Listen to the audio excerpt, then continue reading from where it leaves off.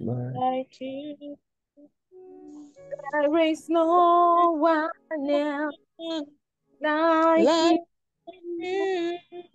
Mashadabaria Kasiri and Abaha. You deserve our worship. You deserve adoration tonight, King of Kings, Lord of Lords. In the name of Jesus, we have come before you this evening. Thank glory and honor, dominion unto your majesty. That Lord have Lord take control. In the name of Jesus, we thank You deserve the glory, you deserve the honor, you great deserve the day adoration of your for you. people.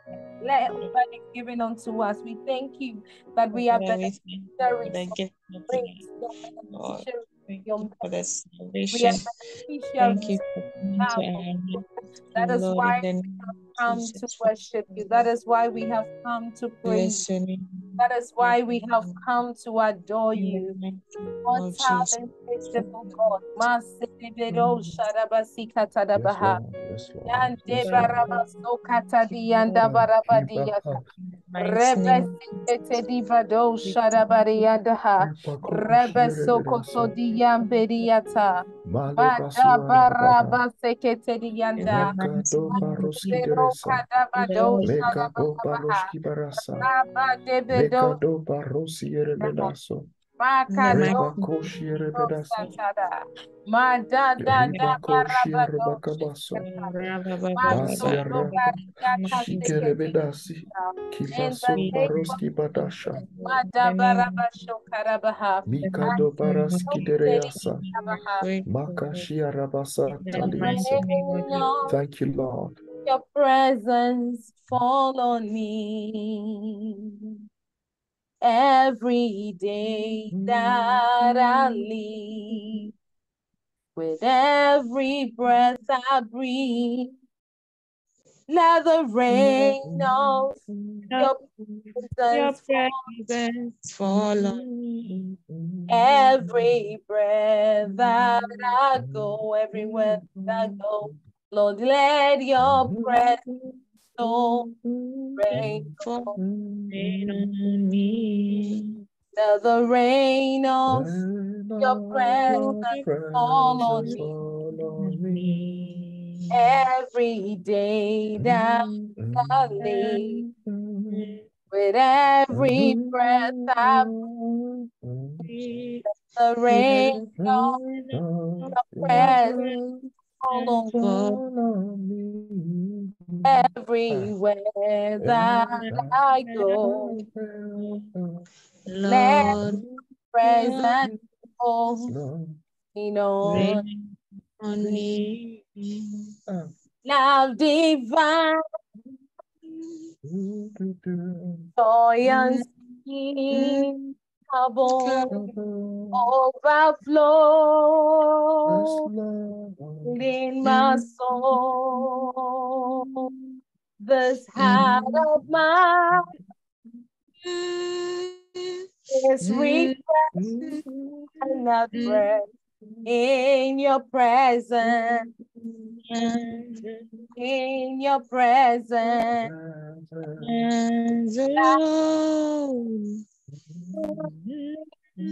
Joy unspeakable, overflow within soul. This heart of mine is refreshed and rest in your presence, in your presence. Love divine, speak,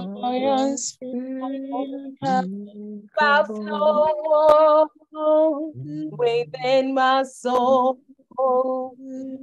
Heart of mine Yes, this heart of is mine. refreshed and not rest in your presence. In your presence, In your presence, love divine, joy joy unspeakable, Yes, overflow Lord, overflow. within my soul. This heart of mine is refreshed and Refresh in your in presence, your presence. in your In presence. your presence. presence. Wanna Never be seen at your table and oh, surrounded by your glory. in your presence. That's where I always want want To be, to I be. just want to I be. wanna be where you are, dwelling in your presence,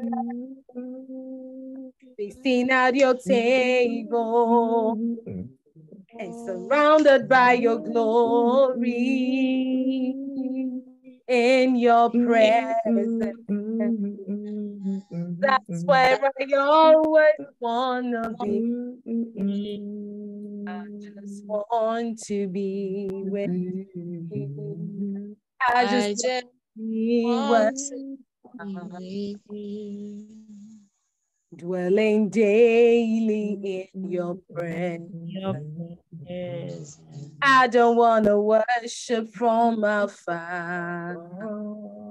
Oh God. Be near to Near us. where you I are. wanna be where you are,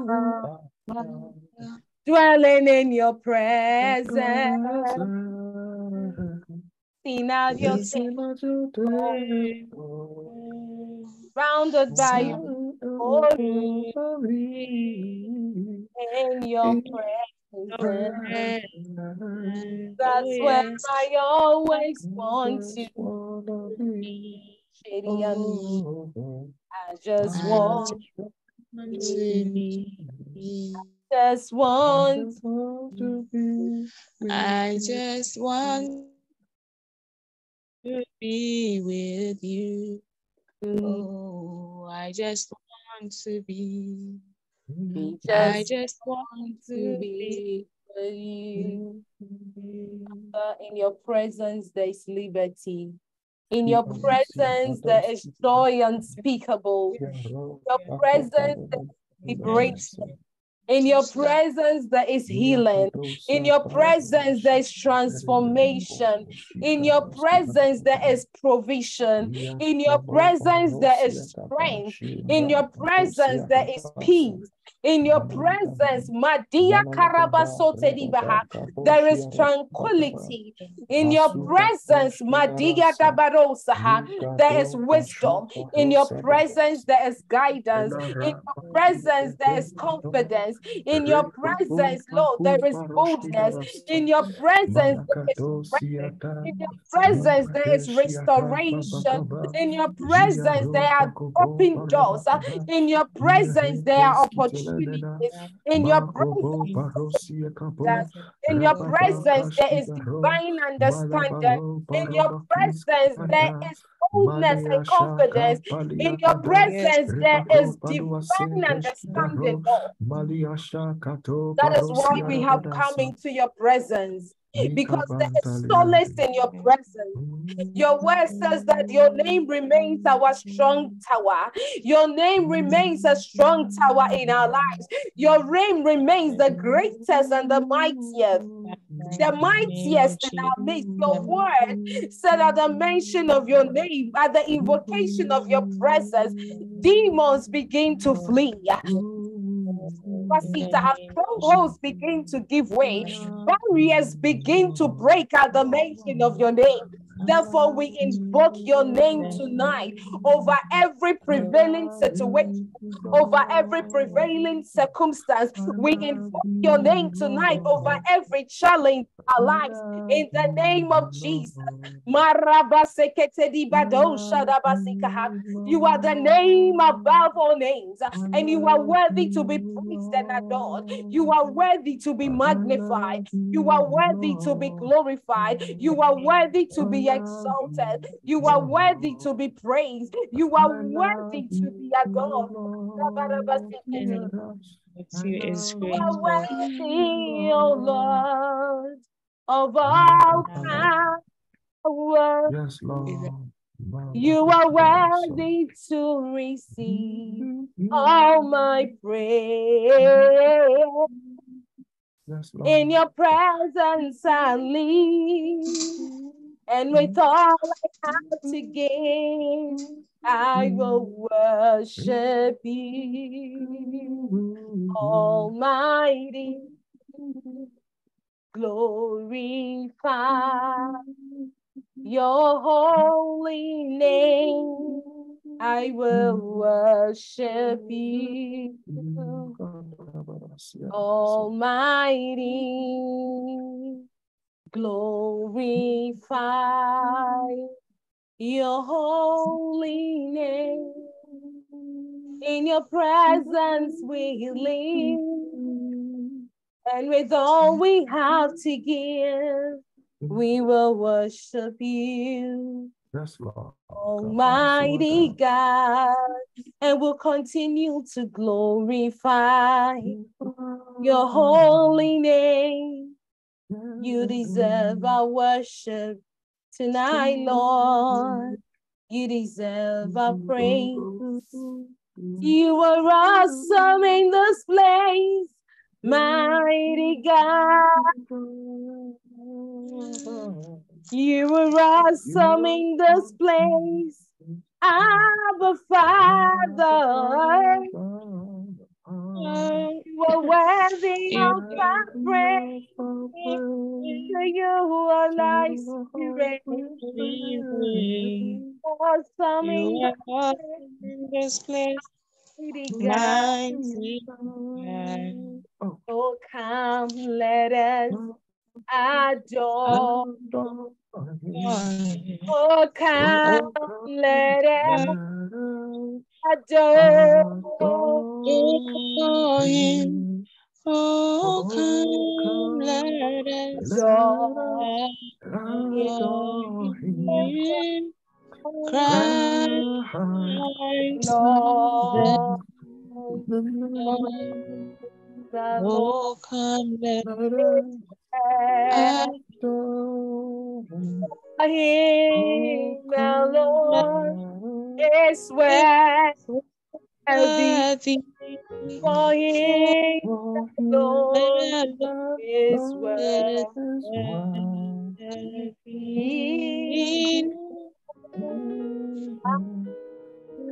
as the Lord.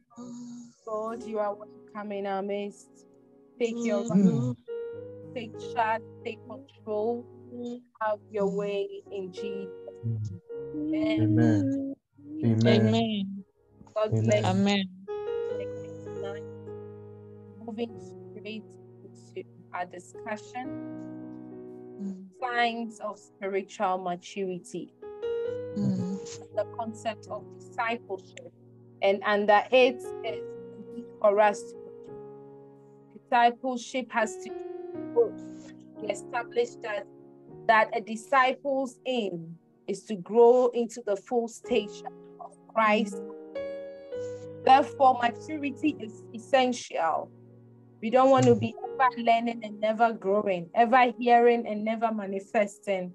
Even Jesus said at a point that a tree that does not bear fruit will be cut off. If you're a branch and you are being nourished, you are being you have sufficient nutrients, but then you are not able to bear sufficient fruit. And that's why Jesus will look at the fig tree at a point and curse it, because he's expecting fruit. Anyone who invests, expecting get some reward, some result, some benefits out of whatever they have sown. In the same way, when the Spirit of God is investing in using the Bible, like we talked about, using men of God, using resources, using the Holy Spirit to bless us and to nourish us, there's a need for us to measure our state of maturity, to know whether we are making progress or not, to see whether we are really maturing, to ascertain whether we are making progress, because you don't want to be a Christian who is experiencing redundant growth or stagnated growth. That is not our aim. Our aim is to know him more and more, mature more and more, because the more you know him, the more you align to purpose. The more you align to purpose, the more you live a fulfilling life. And that is the desire of the Lord for us as disciples. And it's my prayer that as we engage with the resource one more time and discuss, we will pick a few things from it to measure our state of maturity. And when we are able to determine whether we are maturing or not, you need to check whether you are comfortable at the pace with which you are moving. And if you are not comfortable, then you can make amends to necessary changes that will enable you move as at the pace that you believe you are supposed to be ascending on. All right, so let's see if we can do a quick recap. Last week, we discussed a whole lot. Even before engaging with the material, we all brought ideas and thoughts regarding what we believe is spiritual maturity and how we can determine the maturity of a person. We said a whole lot from last week. Before we get to the resource, we want to see if we can recollect. If you're a mentor here, mentee here, you should know that you must have your notes ready to reproduce what we have been talking about. So we want to go into that right away. Any recollections from last week's session? Signs of spiritual maturity, a whole lot was said. And so we want to look at the indicators. How do you know you are maturing? We looked at generally how to determine whether something is maturing. Said some and then we delve into the spiritual dimension. So please, if anything drops into your memory, kindly just go ahead and share with us. What do you recollect from last week's discussion? Okay, so from last week's discussion, I learned that one of the signs of a matured disciple is that you are willing to serve others. You go all out to serve others, because Christianity is all about others. Just like Jesus Christ willingly washed the feet of the disciples. Okay, so as a matured disciple, you must also be willing to serve others, irrespective of what will be said towards you. You shouldn't allow what people would say dwell in you, but you must be focused and you must be, willing to do what your master has asked you to do. Because if you say you're going to take into consideration what people are saying, you never do what your master is asking you to do. Okay, so that's what I learned last week. And then as I learned that as a disciple, you don't become a disciple and just be there like that. You transfer into others what you have learned from your master. You reproduce, okay? You transfer into others what you have learned from your master as well. And then you search deeper into the word. You constantly spend time with the word. So as a disciple, if you are not spending much time with the word, then you have to sit up, okay? Because it is in the word that you derive the truth from. It is in the word that you derive your strength from. It is in the word that you derive every ingredient you will need to, shaping you for the master. Okay, and then as a As a mature Christian, you must demonstrate genuine love. You can't say due to what the person did to you. The word of God says that we should even love our enemies. It's a hard thing to do. But once you consistently feed from the word, once you consistently have time with the word, and you practice whatever you read, after reading, you meditate and you put into practice whatever you have read, it will become part of you, and you'll be like the seed that fell on the good soil. Amen. Amen. Thank you so much, woman of God, for sharing these insightful thoughts with us. It is true that we need to ensure that whatever is being transferred in us, we try to reproduce it in others. Paul wrote to Timothy and said that the things you have heard me teach, commit it to faithful men who can also teach it. So it is expedient that as a disciple, and remember, everybody is a disciple. Even if you are the greatest man of God, you are still a disciple. Just that we have experienced disciples. I mean, it's in levels. Some are more mature than others in terms of, and I mentioned that maturity has nothing to do with your physical age. It has to do with the dexterity with which you have grown to know God and assumed his likeness. So the more you see Christ in you, the more you see that, the more you are behaving like Christ, the more you can ascertain that you are maturing in Christ. That is why sometimes it's appalling when you get to meet somebody who has professed to be a matured Christian. Usually it is those who assume a certain stage of maturity who take the forefront to preach the gospel and talk about the gospel. So sometimes it's appalling or disgusting or disappointing to us when we get to meet people, in quotes, we consider to be matured in the faith, and start engaging with them at a personal level and realize that, oh, even me that I thought that I was immature, with this character and character traits you are displaying, you look like a baby in Christ. So maturity, again, should not be measured by the things people say. The kingdom of God is not about words. It's not about what we say. It is about how we live, the extent to which Christ has manifested. Even the devil quotes the scripture. So don't be deceived by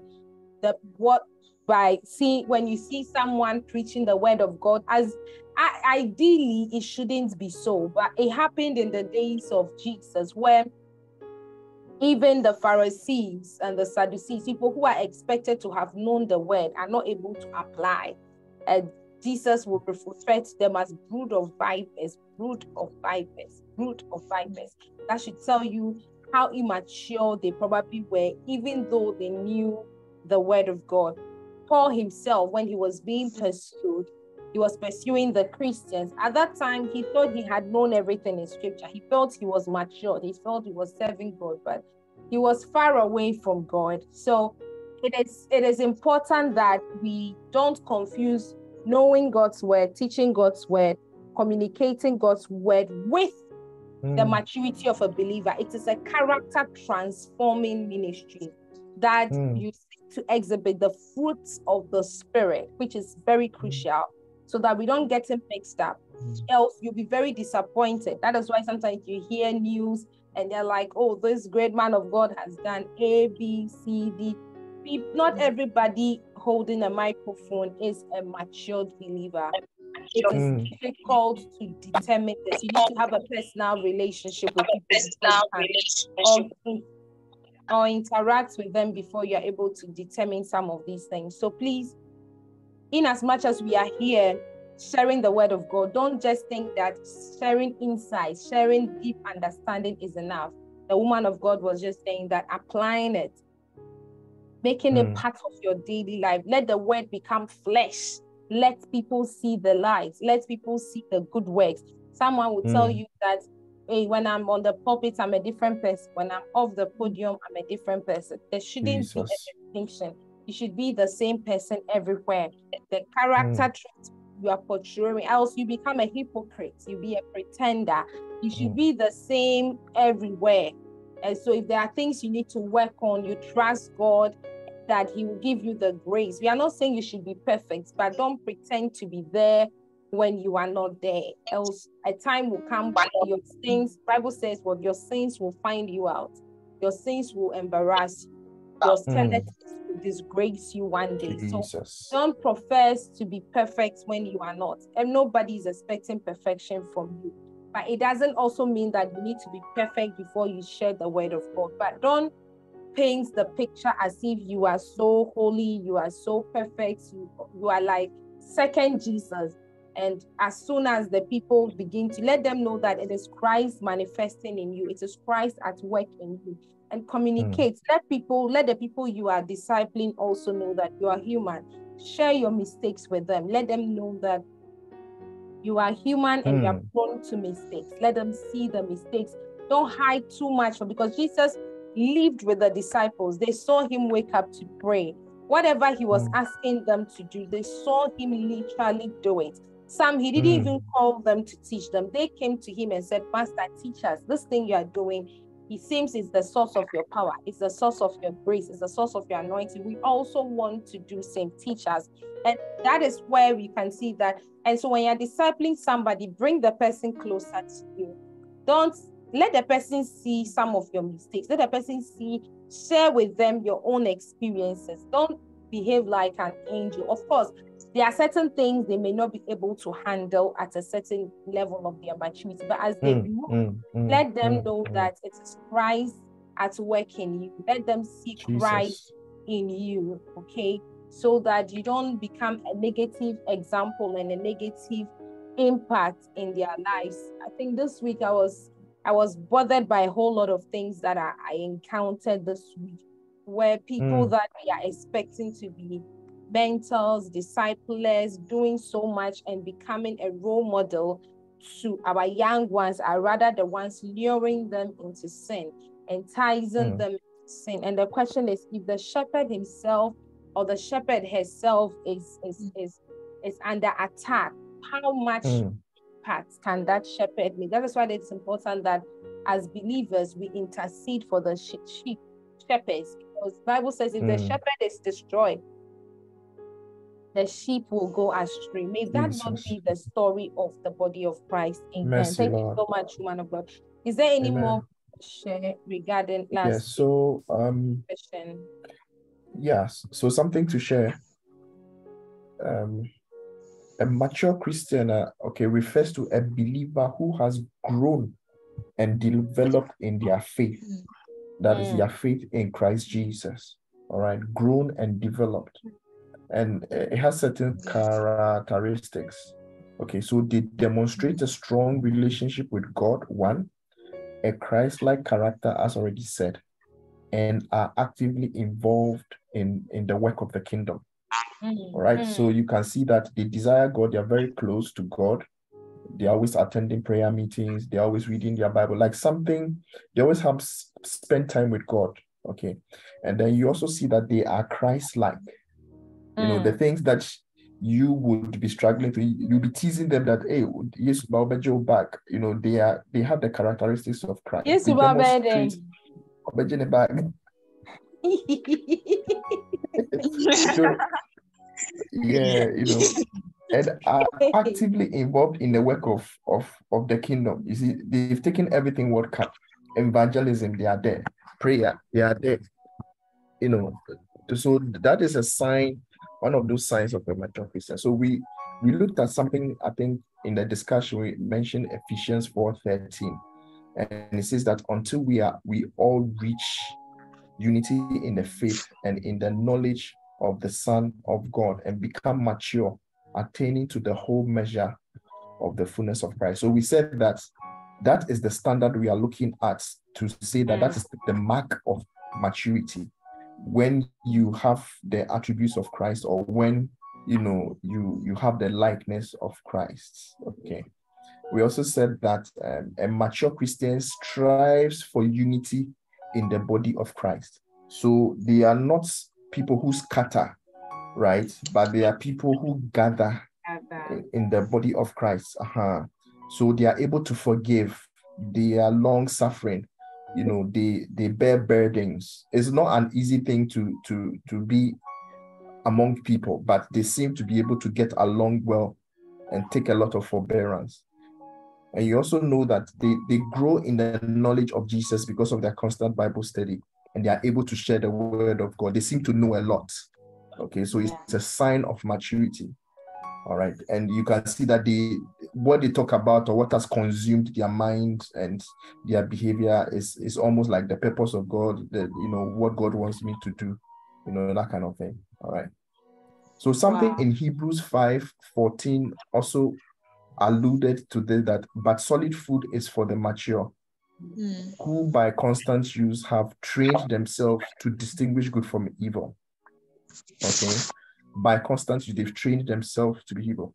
So we said that a mature believer has developed spiritual discernment through constant engagement with God's word and practice of applying biblical principles of their daily lives. So you can see that they are well experienced. They are able to say, this thing I won't do is evil. Why?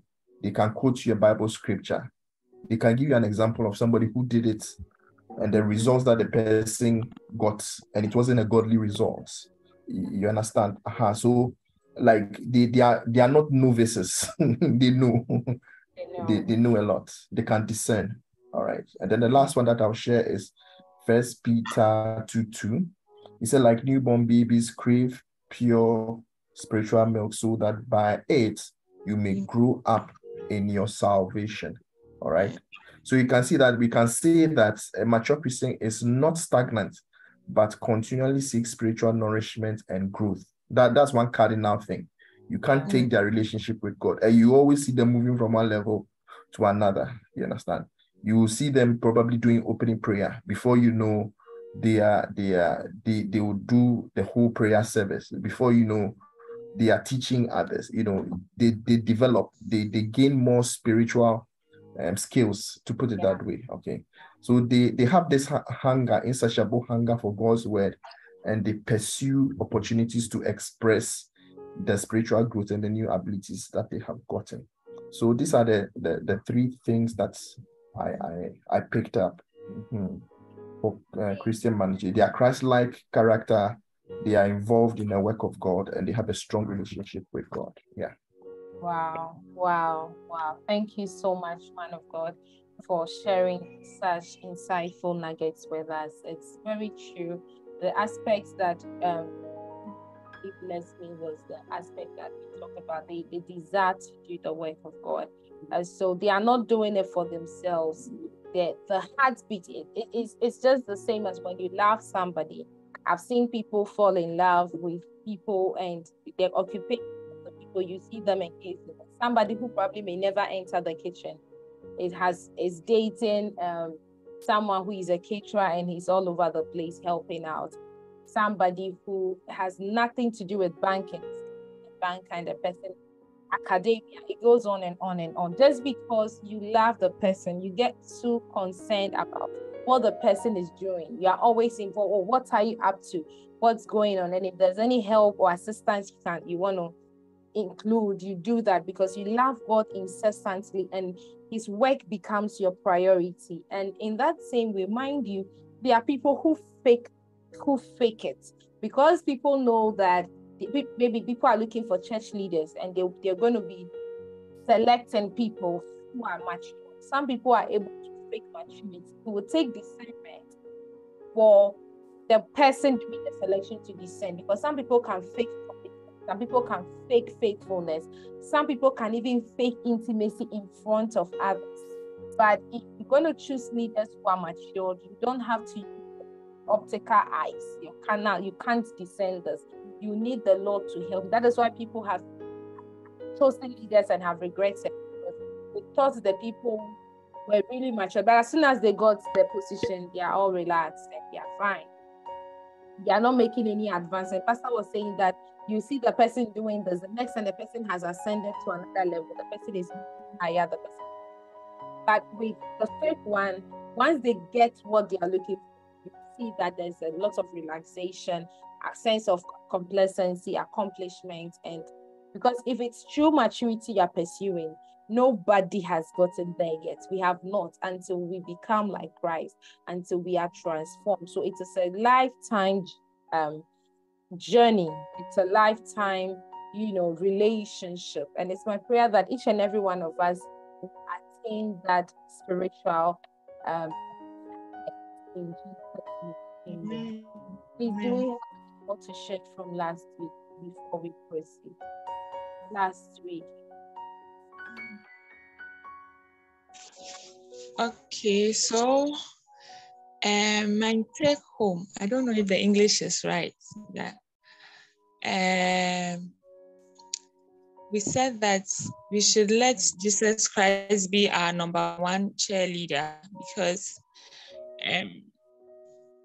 we should always have a time that we will seek the face of God and know what his will for us or his purpose for us is. Because if we don't set apart, if we don't set that time apart, we will end up doing things that we will not be efficient in.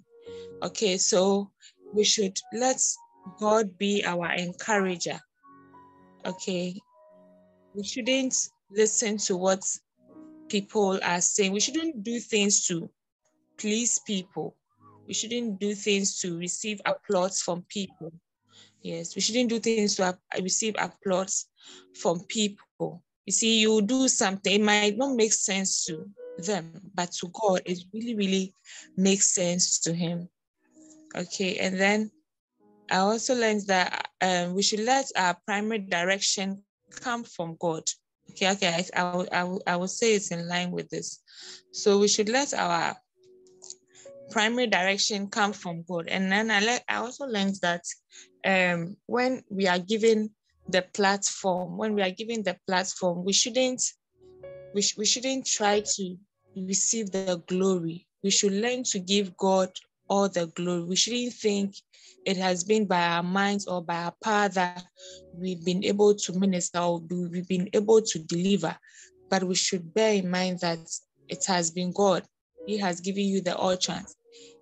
It is even he who has made the people, pay attention to you, because some can choose not to pay attention. In fact, they can choose not to pay attention to you. It is God who has touched their hearts. He has touched their mind. He has touched their ears to listen and to pay rapt attention to you. So when everything is said and done, you should be mindful of, thinking you did it all by yourself. You should learn to give glory to God. Amen. Amen. Yes. An essential component, thank you, man of God, of being a mature believer is to be humble and know and ascribe God's glory to him. Jesus said that a time has come that you glorify me, that your name will be glorified. So if you're asking God to glorify you, it is not for your own self, but it is for the advancement of the name of God and the kingdom of God. And that should be the mindset of every child of God or every disciple of God. Thank you so much. Last week, we looked at maturity in terms of growth in maturity. We talked about the fact that growth in maturity is expected of every believer. And we picked the scripture from Ephesians chapter 4 from verse 11. Yes, 11 to 16. Ephesians chapter 4 from verse 11 to 16. Still trying to continue with the recap. It says, so Christ himself gave some apostles, and we are talking about the gifts that God has given to us, evangelists, prophets, pastors, teachers, to equip his people for works of service, so that the body of Christ may be built up until we all reach unity of faith. So maturity, like we talked about, is a necessity. Every Christian, every disciple must mature. It's not an option, it's a requirement. 14 says, then we will no longer be infants. We will no longer be infants, tossed back and forth by winds and blown here and there by every wind of teaching and by every cunning and craftiness of people in their deceitful scheming.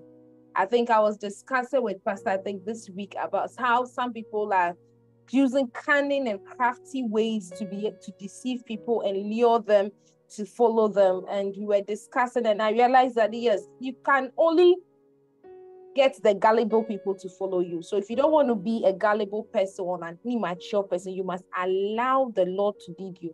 And that takes us to where Pastor was sharing with us, and he talked about discernment, because discernment is required. Discernment, good and evil. When someone is lying to you, you can discern. When someone is telling you the truth, discernment is what enabled Peter to determine whether Ananias and Sapphira were telling lies or telling the truth. Discernment is what enabled Elisha to know that Gehazi was lying to him. It was discernment that is going to help you even in your career, your business, and everything. So you will need the discernment of God. And a lot of people have been deceived. 15 says, instead, speaking the truth in love, we will grow to become, in every respect, the mature body of him who is the head, speaking the truth in love.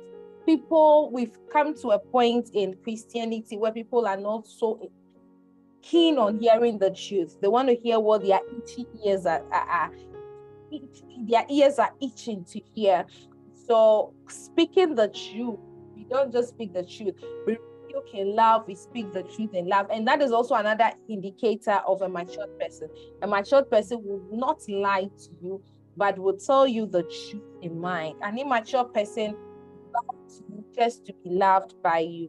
Verse 16 says, from him the whole body, joined and held together by every supporting ligament, grows and builds himself up in love.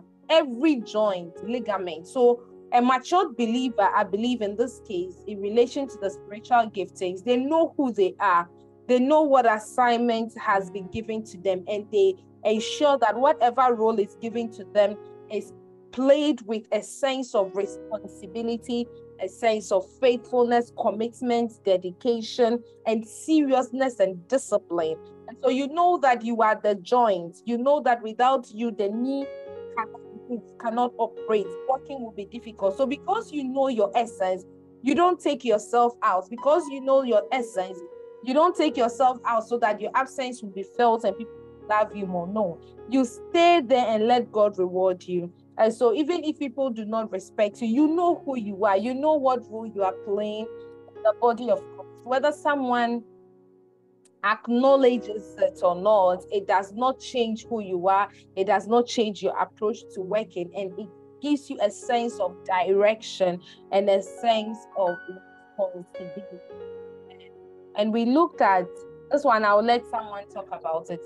It says that without it, and talking about maturities, without it, there can be no leadership and leaders, because they are necessary to shepherd the flock of God.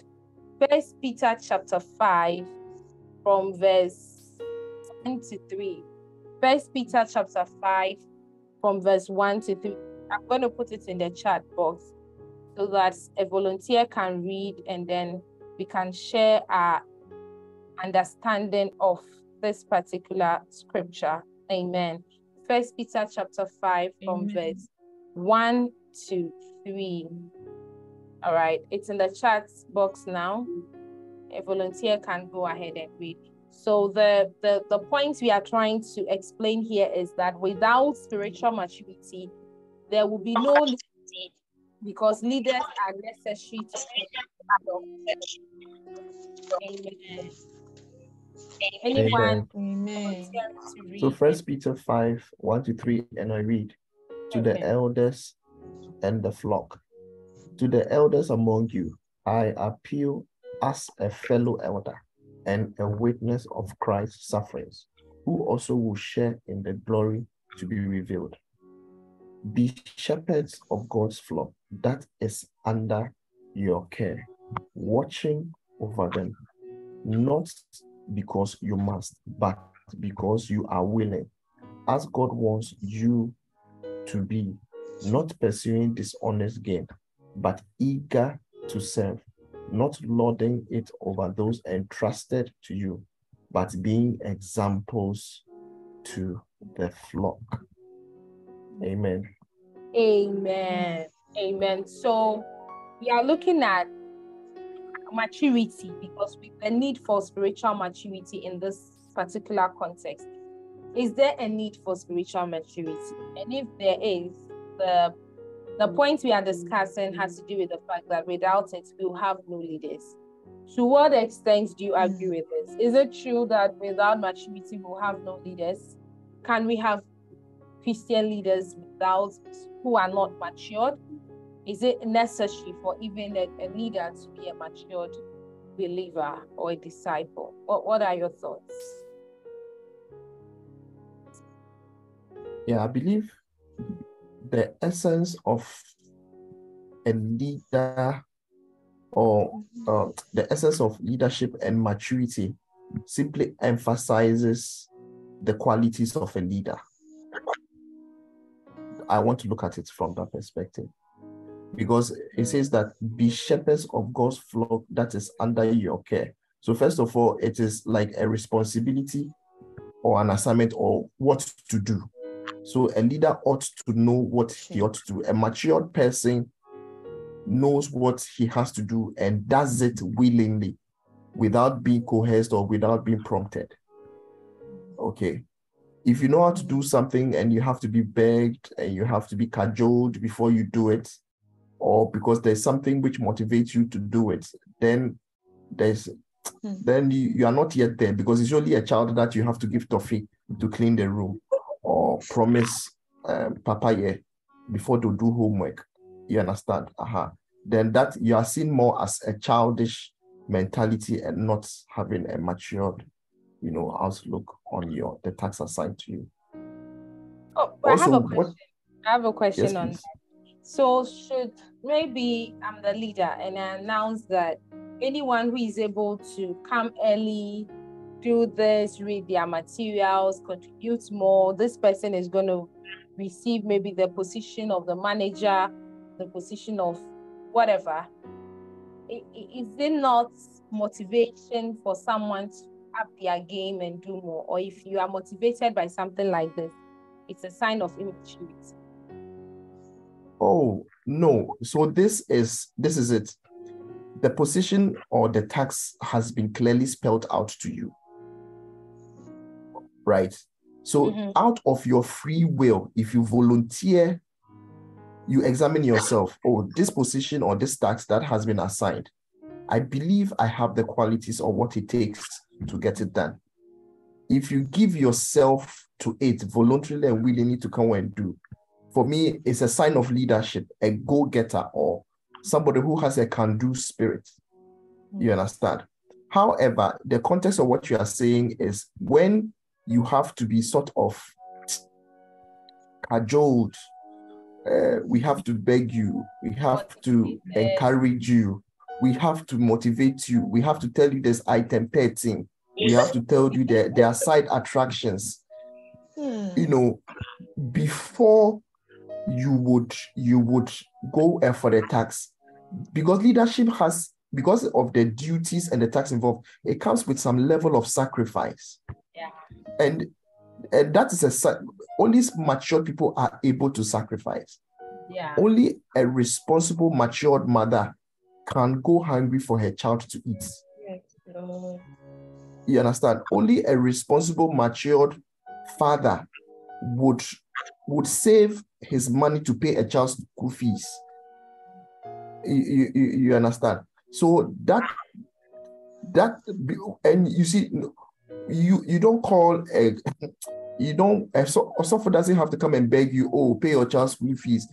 She's the future. I mean, it's like, you're not a teenager. Come on, you are a father, for God's sake. You should know better than that. So that's the point that I'm trying to drive at. You willingly execute the responsibilities and the duties that you have accepted. Okay. Okay, that you have accepted. I like the sound of that. You've accepted to be a disciple, so you be that committed to signed up. Correct. Okay, so sorry. I also have something to say. The verse 3 says that not lording it over. Okay, now Over can you those- hold your thoughts? I want to ask Pastor a question. It's in line with it. I remember when we were on campus, anytime we are organizing programs, one of the side attractions is item 13, massively assured. I think Mr. Kelvin just posted that. It always has to be there in order to get people to attend. I don't know what it's about. I don't know what it is about item 13 that always gets people there. Sometimes it doesn't even matter what it is. So for us, it is they are ready to pick the car, they are ready to come, they are ready to be. And is it wrong? We know that is the sign of that. Because like I said, you are not a matured person. Leadership will be tough for you. You will struggle because nobody is going to motivate you. You are supposed to be motivating others. Is it wrong to use item 13 to lure people? You know, I'm not saying that because I've seen Jesus do it. He did it once. And the next time the people have come and he's like, you are not here because you went to hear the word of God. You're here because of the food I gave you the last time. And I'm not sure that they gave them anything. No. Points do we, when we are discipling people from the initial stages, of course, I mean, the item 13 must be massively assured. But as make progress, at what point do we start cutting down on these things and checking? At what point do we stop? When do we, bridge that gap and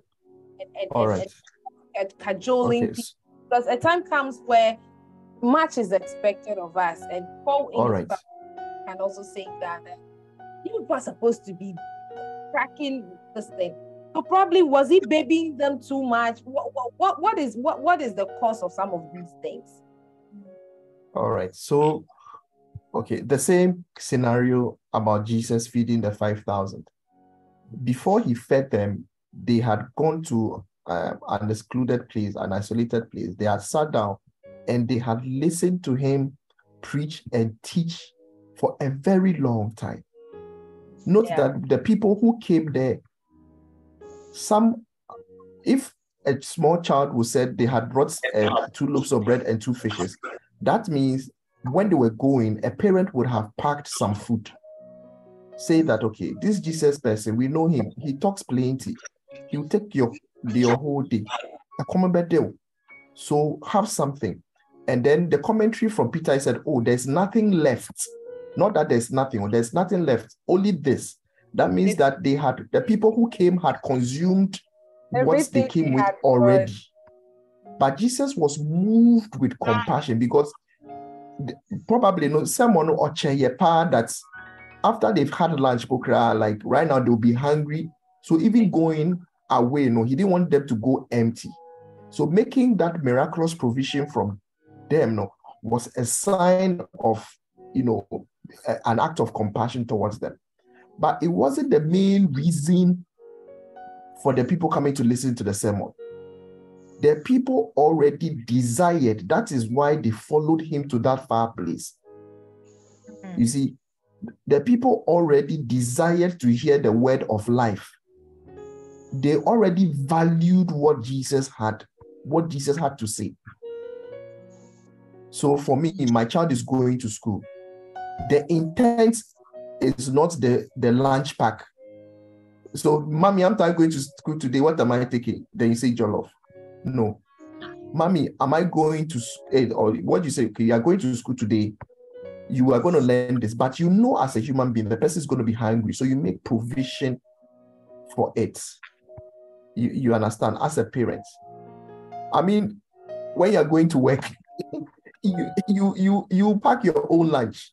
Your employer won't tell you that there's item 30, so come and work. You get it? So for me, the point here is that publish what you have to publish. Give the the benefits as clearly as you think you can communicate it. You need not mention item 13.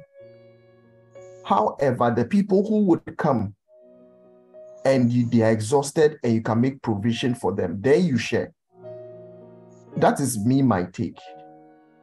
All right. Right. Wow. Besides, the emphasis should not be the side attraction or the emphasis. We It might shouldn't sound use harsh, but I believe that should be the focus. Yes, for me, I believe that should be a focus. Yeah. I mean, like any event organizer, you take care of the things that people will need. You make sure there's a washroom for them. You make sure there's a restroom for them. You know, you just think about the whole general thing, but there is a focus and a purpose why you are organizing, that Christian meeting or that event. Thank you. Yeah, thank you. You're welcome. I'm asking this because from my experience with events organization, especially with Christian events, it will amaze you that someone not getting sufficient item 13 can create a whole scene. I've seen all sorts of people that I had a lot of respect for just misbehave over item 13, and how did you wow. And these are not people, it's not like they can't afford or they are that hungry, because sometimes short. Let's get our priorities right. And I have a feeling that probably the people who came again, they may not be the same people. Maybe there were people who heard that Jesus did it the last time. So as he's coming, he's probably coming to do another one. So they want to come and enjoy that. Probably may not even same. So it is important that we get the priority right. Jesus clearly saw what they were looking for. Oh, I'm sorry to if it's really about the food, then you're at the wrong place, because this is not about food. It's a party. It's a Holy Ghost party, but not a physical party. Thank you. And so again, we should remember that when we are dealing with people, depending on their maturity, some of these are things we use to check people's maturity. You'll be amazed that someone you thought was so mature can misbehave just because of item 30. Just because there is no item 13 or it wasn't enough or sufficient. People that you are expecting that they should rather be sacrificed as leaders. In fact, we've gotten to the point when it comes to serve the leaders first. I'm not saying it's wrong, but I would rather wish that we will attend to the amateur or immature or maturing believers first before attending to leaders and all that. But in our case, I don't know why it is so. We need to take care of the leaders first. They are the priority. The chieftaincy honorary syndrome of Africans. Unfortunately, the Christendom, we are not taught that we are supposed to consider even others better, more valuable than ourselves. Think about them more. Let the focus be. So I would rather want to give mine to Kelvin or to Irana or to Pastor than me, the leader, being served first, being given the best. I would rather want everyone to have the best portion, like Nehemiah invited the people, come around. This is for me, but I want to share with all of you. Come around. I think that we can measure maturity, measure your maturity with how you behave around food. In church, around people, in public. Check your own food. How do you behave when there's food around? As a leader, as a follower, how do you behave when the food is not up to? How do you behave? Are you ready to give out sacrifice yours for next children first? Exactly. Pregnant women, the sick, the elderly. Do you behave? When you see, do your own assessment. Check whether you are maturing or not. Thank you, Minister Kelvin. All right. Thank you. Good evening. So I think that as a leader, or rather with leadership, we were talking about maturity and leadership, right? Yes. The question had to do with the need for maturity, and the scripture we read talked about the fact that we cannot have leaders if there are no matured Christians. That means that it's a necessity for leadership. All right. So when talking about maturity, it connotes someone who knows God, who knows Jesus. Because at the end of the day, the purpose is, or the main reason is to present the church to Christ. But at the end of the day, the main reason is to show the people Christ. And of course, knowing Christ. Can you hear me, please? Yes, I can hear you. Knowing Christ would mean that we spending time with Christ, and as we spend time with Christ, we are transformed into His image. And so Paul will say, imitate me, even as I imitate Christ, right? So if the person is not mature, maturity, once again, going back to our interaction last week, maturity is or the measure of our maturity is Christ. How much of Christ we have become, basically. So if we are not maturing in our knowledge and our or we are not increasing in the growth of our knowledge of Christ, then leadership or being in a place of leadership would do more harm than good.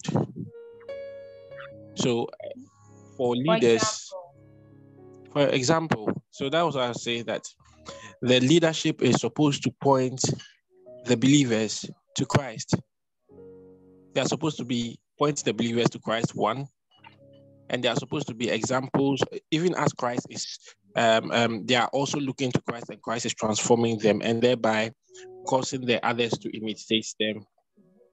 So what's happening is that we have a lot of, as you were saying, people being in church by virtue of the fact that they are in church, by virtue of the fact that they are active here and there and all of that, and they are made leaders. But then when it comes to the most important thing, but when it comes to the most important thing, which is the knowledge of Christ, their relationship with Christ, how much of Christ is in them, how much of Christ they've grown into, it is lacking.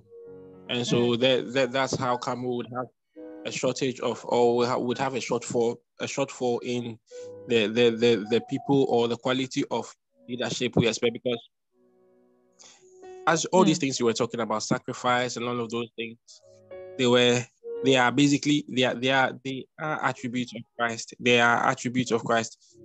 As He is, as the Bible says that David said, "The Lord is my shepherd; I shall not want." Because if the Lord is His shepherd, the Lord will provide. And Jesus Christ, when He was going, He left. He spoke to Peter. He says that, "Peter, do you love me?" As you also mentioned, love is a measure of maturity. Peter, do you love me? If you love me, you will feed my sheep. Because of that relationship He has with His Christ, because of that intimacy He has with His Christ, and so He receives of the food from the Father, and then He also dishes out the food to the people.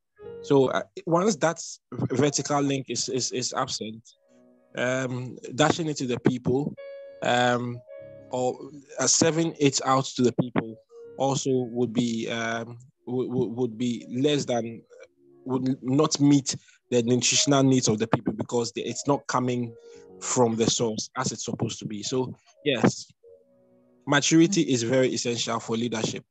Without maturity in the body of Christ, without maturity, leadership is or becoming a leader without being matured is a very, very dangerous thing. Recipe for disaster. Yes, it's true. It's true. Yeah. Now, are you going to say something? Please. Go ahead. Okay, I would like to say that before you are appointed as a leader, I think you have to advise yourself. Sit down and ask yourself if you are ever ready to serve, if you are ever ready to kowtow to the people, if you're ever ready to kowtow to the flocks, because let's say you are a mother, you can't say that once the child is growing and starts developing, when you are breastfeeding the child, he or she will end up biting your breast. You can't say that because your breast has been bitten, you stop breastfeeding the child. Yes, you will keep on doing it. Though you say, Ajesh, it hurts and all that, but you keep on doing it. You get it. You will even forget that he or she did something of that sort, and you keep on feeding your child. You get it. So before you are appointed as a leader, I think you would have to sit and ask yourself if because people will annoy you. The flocks will annoy you. You are directing them to this place, and they're also saying that, no, I want to go to this place. There are stubborn ones. Are you ready to exercise patience for them? Are you ready to keep loving them? Are you ready to keep feeding them? Because Jesus said to Peter, if you love me, then feed my sheep. Because once you have the love of Christ in you, you will transfer it into them. Once you have the love of Christ in you, you will not be lordship over them. You will not see them as slaves. So you will see it as an opportunity. Serve. Exactly. You will see it as an opportunity to serve people, and you will do it gladly, willingly. Who was Stephen? Stephen was a man anointed, who was anointed. He was filled of the Spirit, yet he was ever ready to serve food. He was ever ready to serve food. He didn't say that, no, I'm an anointed man of God. How can I be serving food? How can I be directing traffic? How can I be ushering? How? No. He was ever ready to play any role that was given to him. Thank you. He was ready. He was ever ready to play any role that was given to him. Are you ready to mingle with the stubborn goats? Are you ready to mingle with the stubborn? I have a comment on this one, the good thing. Okay. Even this, when he's going to leave, he said he's going to separate the goats from the sheep. He said doesn't want to lead the goats. So please, your call is not to lead goats. Your call is if you be made a leader over a goat, these are not people to be led. Please, you will die of frustration. Even Jesus doesn't need goats in his kingdom. You see, the issue is we don't even know who the real Christians are. That is why we are still talking about goats and sheep. That is why it is at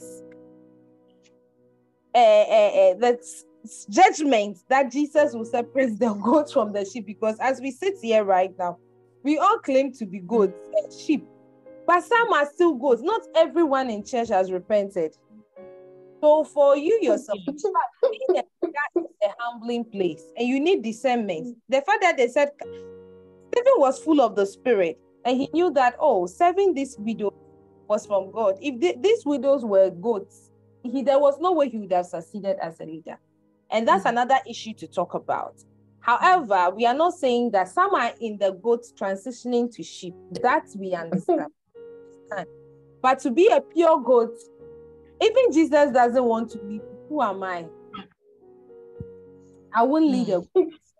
However, if I see that there's a goat in it, because we are being transformed by the renewing of our mind.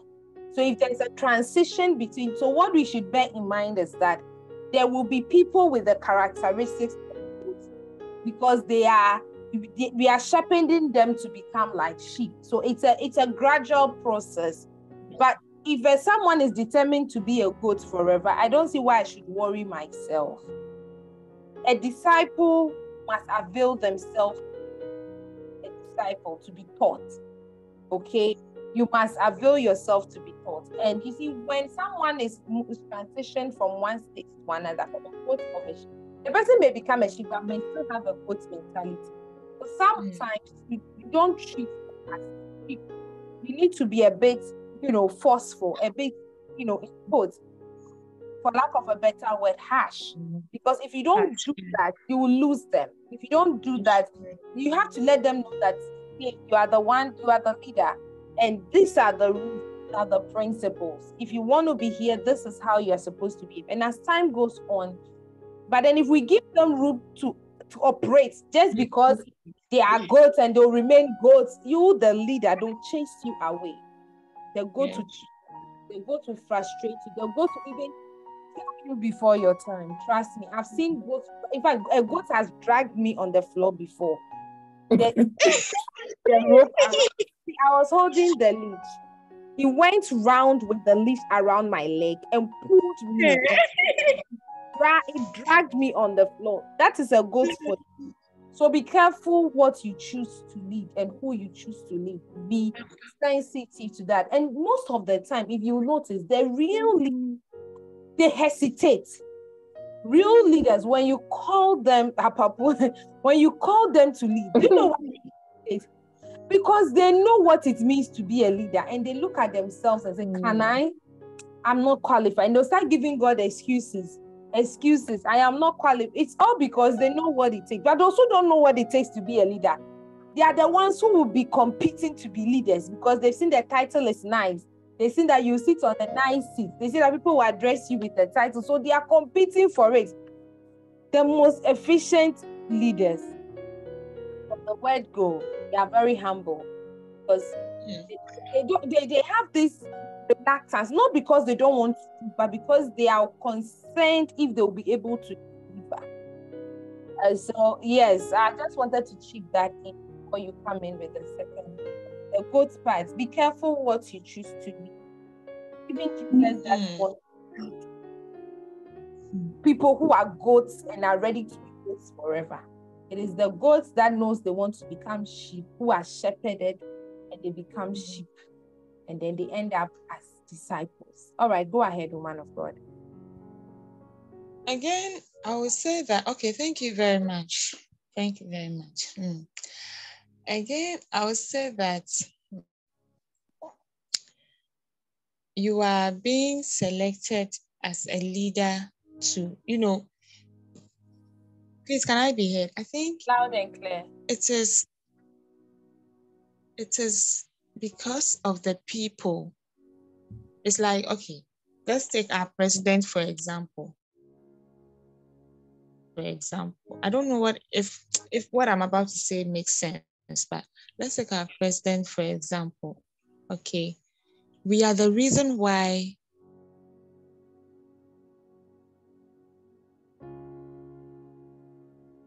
he is the president. Linking it to leadership in Christianity, the flocks are the reason why you are the shepherd. Okay, because without the flocks, you not become a shepherd.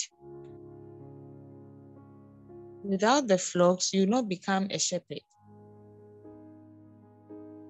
Flocks are entrusted into your hands. You must be matured enough to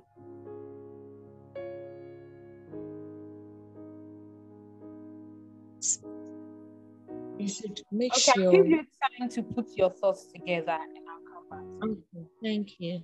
All right. So Kelvin says the shepherd lives for the flock. Yes. The essence, without the flock, there's no leader. And without the leader, and like Exactly. we're saying, maturity, in fact, I think that the decadence we are complaining about from the youth, I think that we need to take responsibility for some of the things that are happening because they are watching us and they're doing what they see the leaders do. Probably we, the leaders, are doing it in secrecy and they see it, they know it. And so they go like, if my pastor, if my deacon, if my leader, if my shepherd is doing this, then who am I? The one they are looking up to is doing it. And it means then it is okay for it to be done. Unfortunately, because you are the first point of contact in Christendom, and they see you do, they assume that you can still do this and it is okay. So yes, it is important for Christians to be matured before they become leaders, because leaders become the reference point. They are looking up to you. People are watching you. People are doing what you're doing. And if we select immature people, it's like the blind guy. Jesus talked about the Pharisees and the Jewish leaders and said they are like blind guys. They are leading everyone astray. They are leading everybody astray. May that not be our portion. We've seen it. We know it. The youth who are trying to go into politics, it's the same. Youth trying to go into ministry, they are watching the corruption over there, and they are planning to do even worse. They are sent the truth. The same in politics. And so remember that as a leader, your influence is required. Your influence, you have a lot of influence, and you have to utilize it profitably. And yes, it is required. If there's no matured person, wait till they are matured people. That is why for me, I am very slow to appoint leaders, and I'm also very slow to assume leadership roles. Very slow, not because I don't have confidence, but I know what it takes to do and what it will require to function efficiently. And if the conditions are not there or conducive for you to do that which you know you need to do, you just be frustrating yourself. And not just the one leader. If it's going to be a team selection, yes, you need to consider the maturity as well of the team. One person is not enough.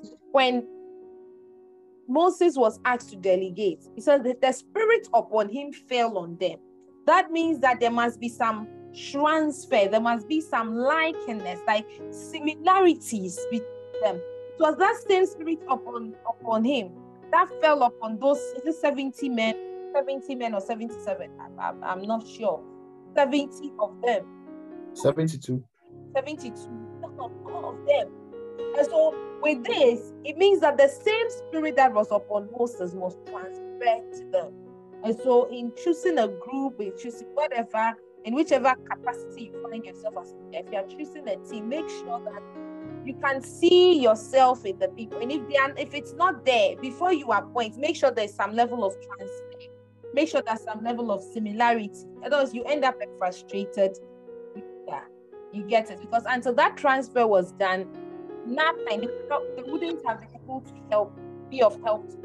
Because most will say one thing, and they will say another, and at the end of the day, you are going nowhere. So that is a crucial component that must be. It's 70. All right, 70. Thank you for that. All right, so only matured people can stand against the devil efficiently.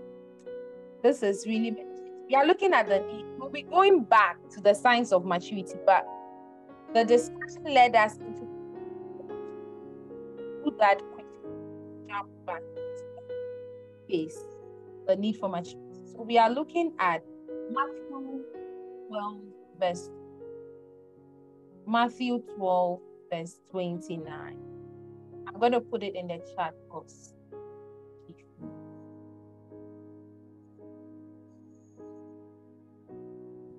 All right.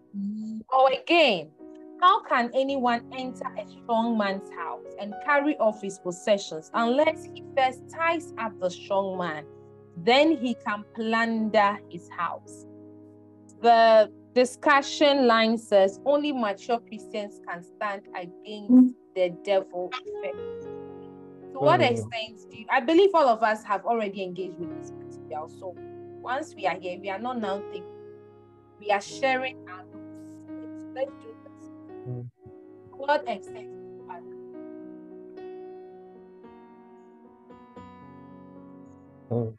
So a case in point is Jesus Christ's disciples who were still in training. That means they were now being matured, or they are still maturing, and they encounter a demon and they couldn't cast that demon out. So they go back to the matured Christ himself, and then he shows them, he teaches them that, oh, this kind, it goes out with prayer and fasting. All right. So that means that something was lacking. Either they weren't praying or they weren't fasting.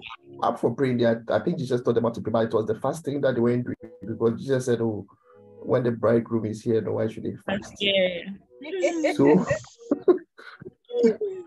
So these spiritual exercises, like we learned earlier, prayer and fasting is a mark of a matured Christian, right?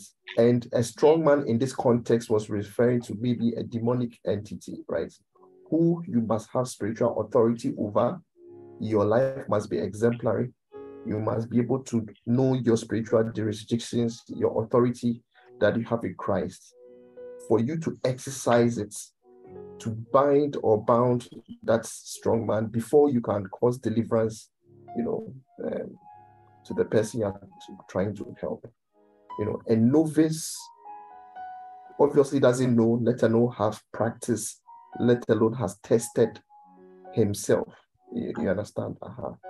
So that is where I take it from. Thank you, Pastor. Yes. Prophet, thank you so much for sharing that. Only matured Christians can stand against the devil efficiently. The word is efficient. Efficiently. You see, as you mature in Christ, you don't only meet bigger battles, you also face stronger temptations. That is why we respect people who have matured in Christ, because Jesus will finish and say that we don't have a high priest who does not sympathize with our weakness, but in everything they have been through it. We read the book of James, we read Paul's writings, and we go like, these people, it's like they really experienced life because they know what it means. I usually will listen to Apostle Joshua Selman, and I'll go like, this man really has been through the mill, because everything I feel I'm going through, he kind of understands. He has been there, and I'm happy to see that somebody has survived this and he's testified.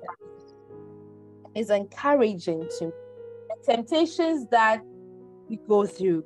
People have faced it, and as a matured believer, if you have not been able to conquer, how are you going to help the other person to conquer?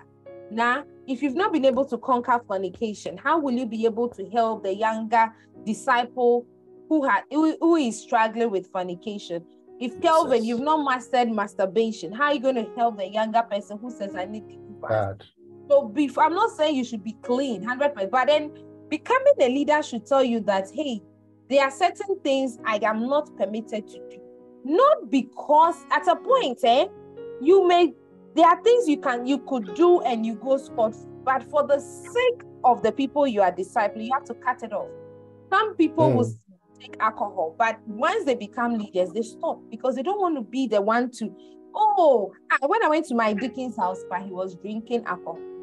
Maybe you drank responsibly, but this younger person may not have the self-control that you have. And so sometimes for the sake of the people you are leading, you have to try and pray for grace to be able to withstand temptation. Jesus says something interesting here. John 14:30, he says, I will not say much more to you. God is coming. And he has no hope over me. He has no hope, meaning that he has nothing in me. Nothing. I pray that we all get there where we can look. Someone will and tell the people, look, judge me. If I have done this, tell me. If I have done this, tell me. If I've done this as a leader, can you go to your people and say they should judge you based on the standards of the Bible? Or we'll start playing I didn't take anybody's goods. Are you? Yes. I didn't take somebody's wife.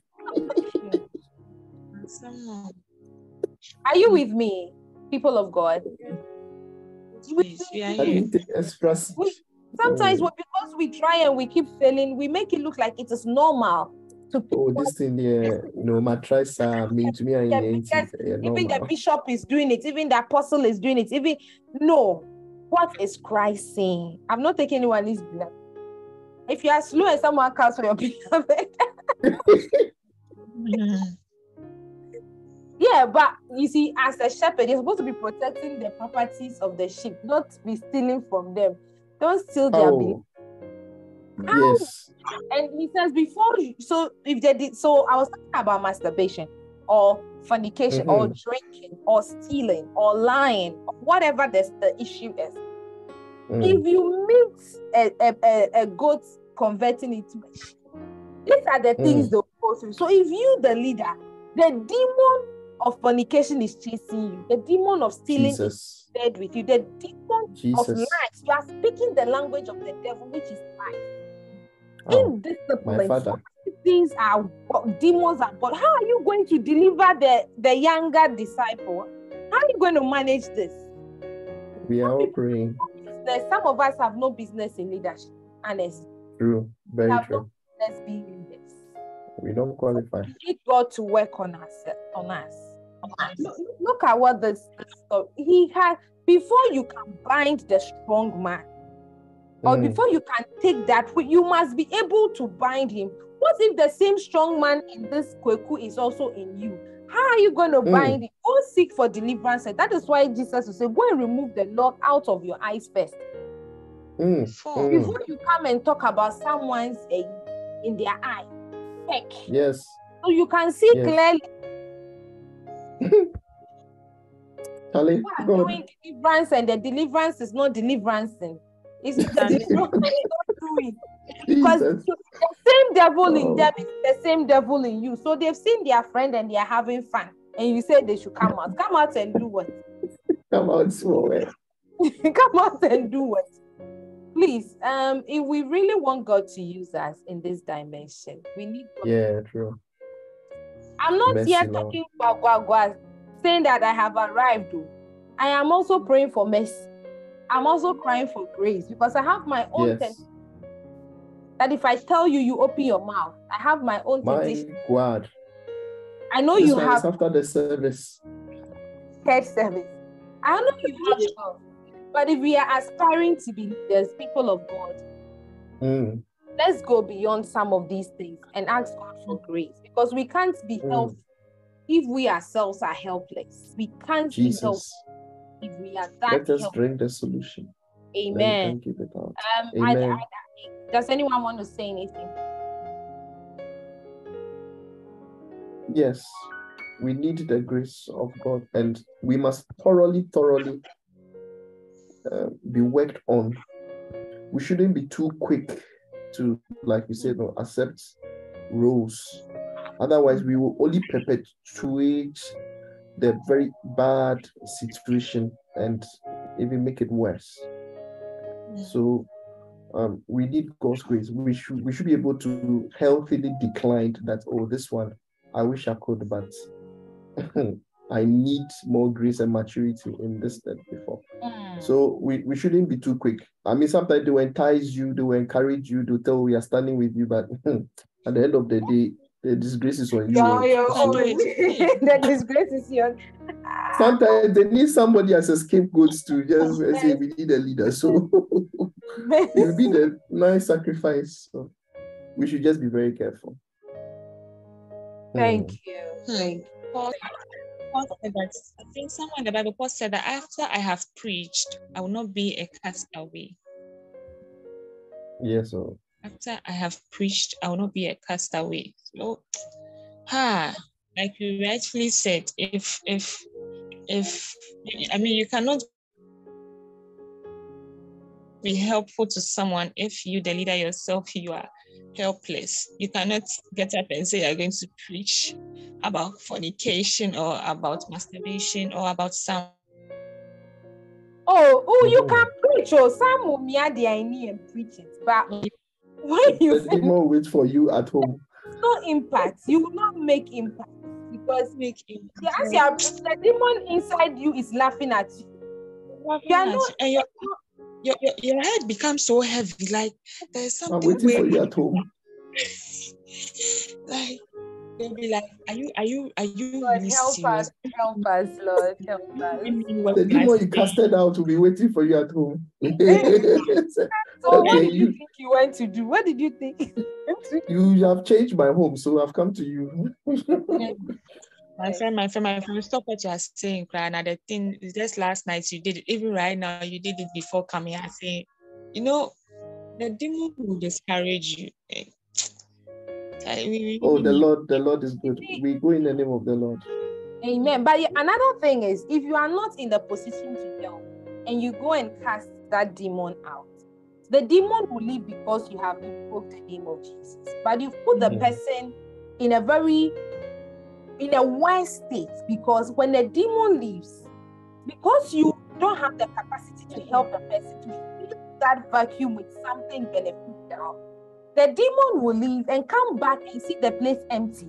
And he will come back with 7 more wicked demons. So he's not just coming with ordinary he's coming with sexualism. He's coming with other deep 7 stronger ones. If you don't have the capacity to help the person, I will even tell you that don't cast the demon too quick and too fast. Because yes, you have helped the person, but you are creating room for 7 stronger ones to come in their anger and fury. So please, let's try to be at a place where we can help. If God helped you through it, then you can also help other people. Are you getting it? Don't assume positions where you are incapacitated, because you'll be causing more harm than good. Minister Kelvin, please go ahead. Yeah.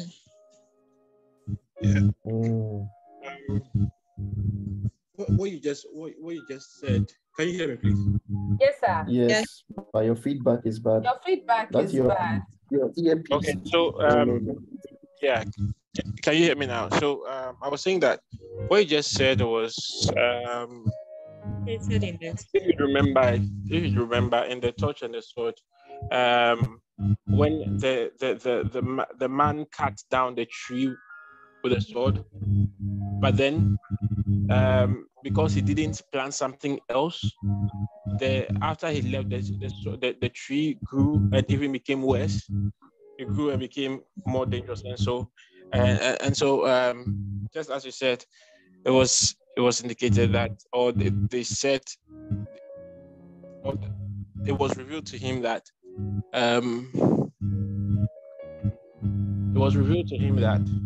it's better if you don't have anything, if you cannot replace it with anything, to leave it as it is, rather than cutting it down because you didn't uproot it, cutting it down for it to, because the consequences of cutting it down are even much more if you do not replace it. So it's a spiritual, it's a spiritual goal as well. And then with regards to what Osofo was mentioning,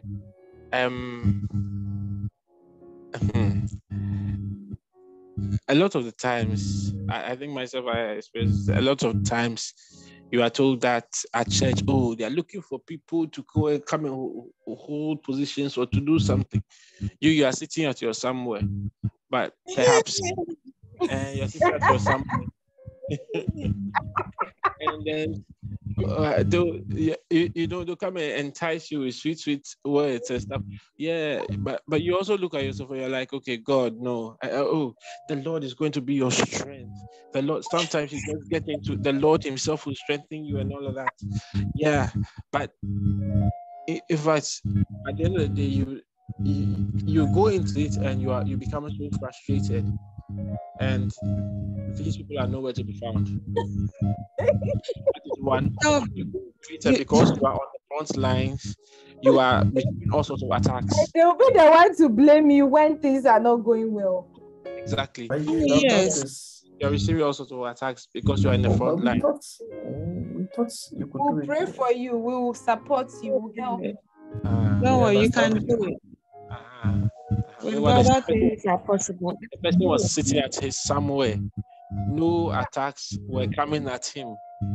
Oh yes. Sometimes, I think that because it looks like there's not the availability of people, they also try to force people into such positions. And sometimes, yes, I understand that a certain level of pressure is good to help you grow, but sometimes too it can be detrimental. You understand? Because everyone is different. Very Suicidal. Melvin, I agree with you, but sometimes I think we need the grace of boldness to say no. Okay, because in nowadays churches, when you say no, meaning you are being disrespectful. To God. You get it? To them. You are being disrespectful to them. Oh, God is speaking through them to you. But you to God is also speaking to you. You know you don't have what it takes to do it. You know, you must be equipped enough to, take up that role. But they see you do it first, second. The thing is that they will not even train you. Careful. They won't even train you. You waste your training elsewhere. They don't even know how come you've been able to. So, woman of God, thank you for your submission. Sorry, I had to intercept you. Moving on. I understand, like the woman of God said, leadership is a very low. Learn to say no and receive your own confirmation from God, regardless of the pressure. Because in the heat of the moment, it's between you and your God. When the pressure comes, it is you and your God. When the disappointment comes, I'm not saying that don't accept, but be sure that you are hearing people who heard from God. Look at the negotiations they went through with Jesus, with God. Look at Moses. Look at Gideon. They wanted to be sure. Look at Gideon who say, God, if it is you speaking, do this. Don't doubt if it is the will of God for you. Don't be too enticed. Sometimes the people may know you physically, like I was saying. You might be putting up the appearance of a mature person, but deep down you know that you don't have. And again, spiritual leadership, you need a lot of spiritual power. Minister Kevin was talking about attacks. That is very true. Make sure that some attacks was not in my life until Oh, you are? There are certain diseases you've never seen in your life. Certain medical tests you never medical reports you never expected you ever see in your eyes. But because you're a leader, you have to pay the price. And there are certain punishments you will take as a leader. Moses missed the promised land. Moses missed. Look at a meek man. The Bible said nobody was as meek as Moses. Yet, human beings can push you to the point where you're almost at the point of missing your attack. Now, the people that you are leading are getting to the promise, and you yourself, you are not able to get there. What a shock. I'm not saying it's wrong, but make sure God is with you on this leadership. Make sure you have the backing of heaven. Make sure, else you will not make it. You either not make it alive or you will not make any impact. My small one Kobo experience that I want to share with you. It says here that now I'll be sharing with us a lot about the same room. So get yourself prepared. I'm going to wrap up. Then I shared something in the chat box. Only mature Christians have lasting impact in the world. It's true. Is it true or not? Only mature Christians can make an impact. Only mature Christians can have their light shine. Only mature Christians can resist the pressure. Only mature Christians can say no to the devil, can overcome temptation, can be examples. When you look at all the generals you read about it is the 12. They were able to make impact to date because they were matured. If you are not matured, you can't make any impact even in the life of your spouse or your children. Nobody will benefit from you. Jesus. But when you are matured, you can destroy the works of the enemy. When you are matured, you can do so much for God. Hallelujah. I'm going to gel it with this point so that when you're making a contribution, you can include that as well. Making converts adds to the number of born-again believers, but making disciples results in producing mature producers who will in turn make disciples. And we also said that only disciples are able to make impact. Okay, what do you have to say concerning these 2 points?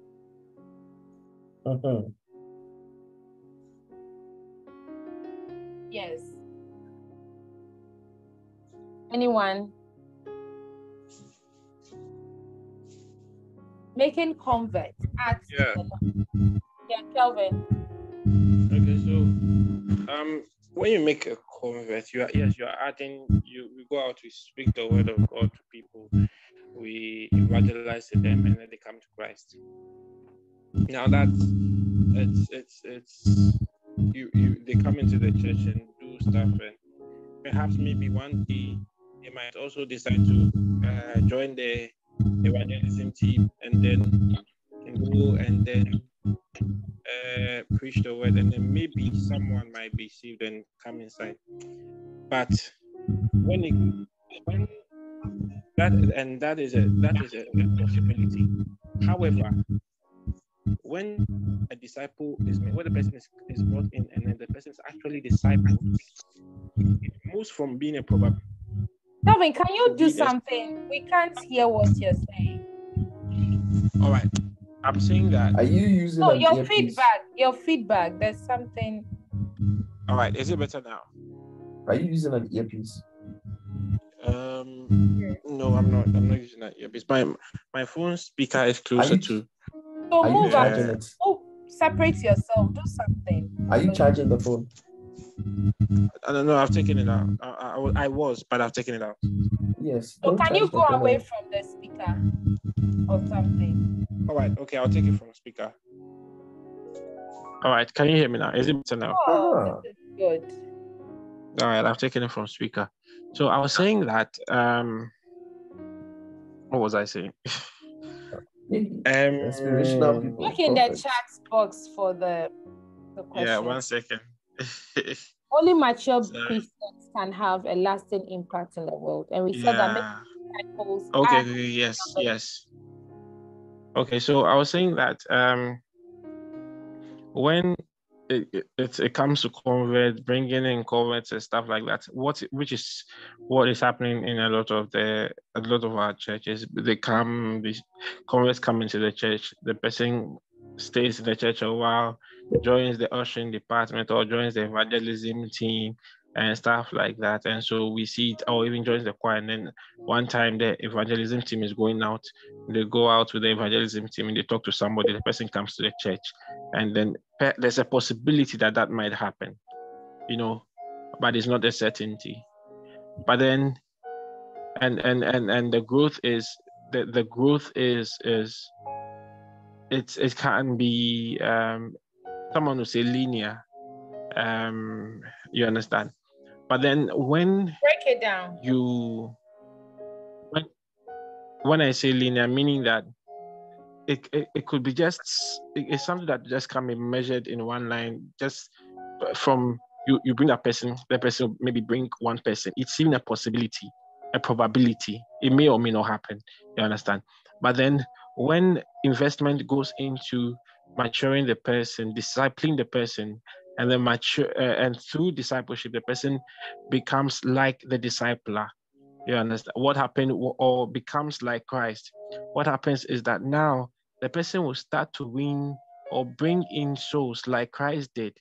Now Christ, through his disciples, Christ brought, he drew unto himself many people, amongst which were the 12 disciples. But then there was the 70, there was the 120 as well, amongst others. You understand? And his impact was felt. His impact was felt even in his till date. And his disciples also discipled others, and then by doing so, it spread throughout, because they were disciples and they had been discipled.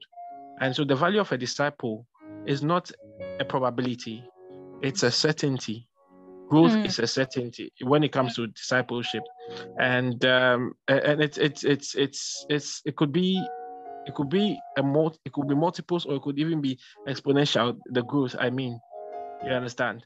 And so so there's a clear difference between a convert, just a convert, and then a disciple, in terms of their value to the church, in terms of their value to the body of Christ, when it comes to reproduction, bringing in, producing others like themselves, bringing in others, because of course, if the convert is going to bring somebody like himself, it's going to be a whole mess. Yes. So I think that's the main difference. That's the main value of a disciple of a disciple. So a story said of one of the preachers of old. He held a crusade, and then in that crusade, he called for the salvation of people, and only one person came forward, and that person was saved. Now, after that person was saved, that person came to become one of the greatest preachers of all time. Graham also. I think so, or something like that. Yeah. Very and so I don't recall the exact name. Yes. And so the person and the person brought in droves and droves and droves of people. And so because that person was discipled, because that person grew, because that person matured, the person brought in droves and droves of people. And so that person was worth that input that was put into that person. You understand? Well, now maybe there might have been others alongside, but perhaps the much was not invested in their growth as well, or in other instances, in other crusades and things that have gone around. People have been saved, 1 million, 2 million, yeah, but perhaps much is not really invested into their growth. And so if one person is able to do this, don't you think that 1,000, 2,000 people who have been saved would do much more? So it means there's a clear-cut difference when it comes. Yeah. Okay. Yes, please. Yeah. I think that's it. Thank you. That's it. Yes, please. Okay. I believe you are right in this. I think that the incessant desire to have a large number of people which you are ministering to has probably been the cause of this, where we want to see the crowd, bring in the context, anything together. But once the crowd is there and we have fed our ego with a huge congregation, we are preaching, get satisfied. But Jesus will still preach to the crowd and gather a few people with him. He had the 70, he had the 12, he had the 3, and he was in pattern. So that he couldn't get the whole crowd to become disciples, but he could get 70. Out of the 70, he still identified who were more efficient, who became apostles. Out of the 12, there were still 3 exceptional ones. The message here is this: in as much as you are excited to talk to the crowd, be also interested in discipling. Because when you are too satisfied with the crowd, you will not make disciples. Because disciples are not made in big congregations. You make them in the smaller groups, the meetings, the one-on-one, the mentorship sessions. These are how disciples are groomed. Because it's an individual affair. It's a smaller group that you can make more impact, because that is where you can engage and know what is in them, whether what you've taught them is there and how they are applying it, and make corrections when they need. And so in as much as expected to make disciples, don't just be satisfied to have a group. In fact, I see myself to be someone who I'm being a disciple and I'm trying to make more disciples. That is what Honeycomb is all about. And so we are not, you won't see us looking for, no, we know that we believe that even if it's one person, if it's 2 people, if it's 3 people who have submitted themselves to grooming, training, the impact they can make is more than gathering 10 people, 20 people, 30 people, 50 people as converts and giving them milk, which is good. Someone is doing that already. The churches are doing much of that already. So what is the essence of adding that? The one that is less than that we are focusing on. Are you getting it? So since you have identified it, what are you doing about it? What are you doing about it? I wish someone started discipling me very early to be a minister. Probably I wouldn't be here today.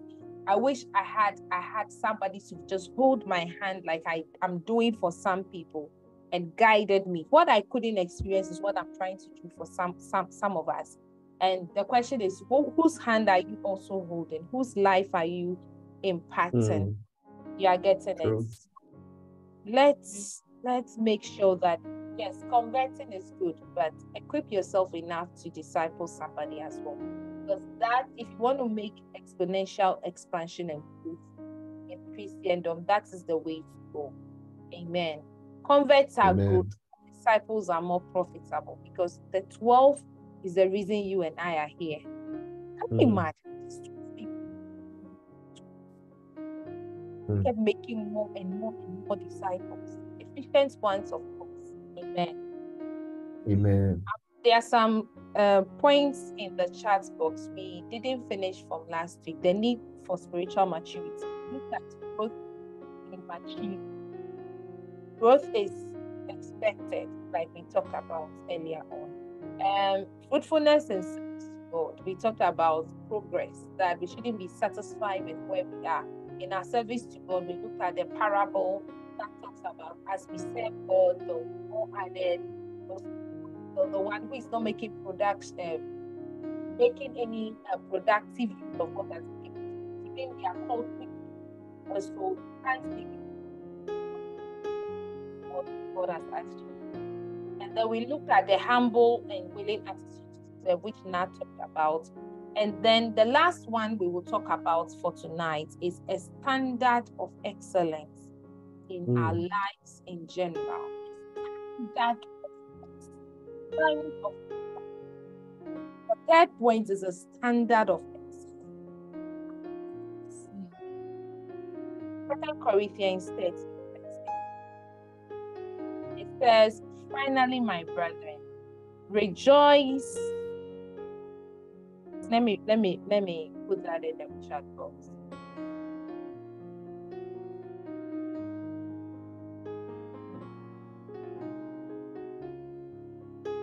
Finally, my brothers and sisters, rejoice. Strive for full restoration. Encourage one another.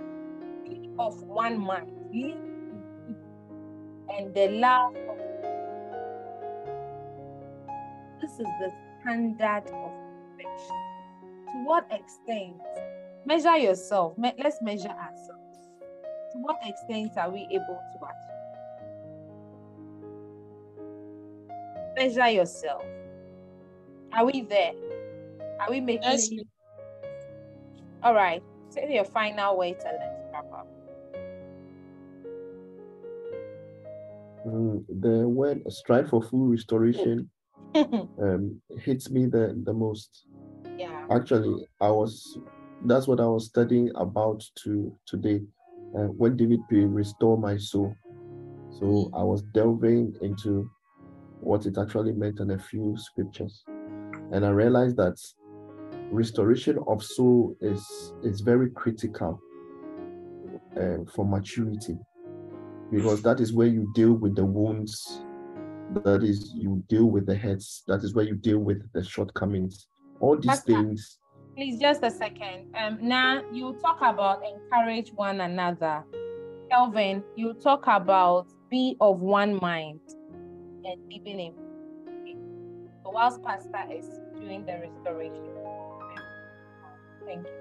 Yes, so the restoration of the soul is very key. And that means that you should spend time in the presence of God, so that whatever which is not of God, which was written into your soul, it can be erased or overwritten or uninstall and install what God actually has for you. All right, because without that restoration, you'll be like that ground where the word of God can't sit. It will fall by the wayside. Doubts would compete with the word of God. there'll be no death for the seed of God to grow and to multiply and to be fruitful and all. Because the soul is where the word of God is planted. And that is where it's supposed to, bear fruits and have an effect on you as a minister of God or as a child of God. So that aspect of you, your soul, your mind, your emotions, your will, all these things must be surrendered to God. And you must really, actually, that is what we are supposed to do for our children immediately they are born. We are supposed to expose them to the word of God, especially the first 7 years. But we water down the word of God to them. But the word communicates very complex things in very coded language, and it is deep inside their subconscious. And once they grow up, it is triggered. But that is what we as Christians are supposed to do.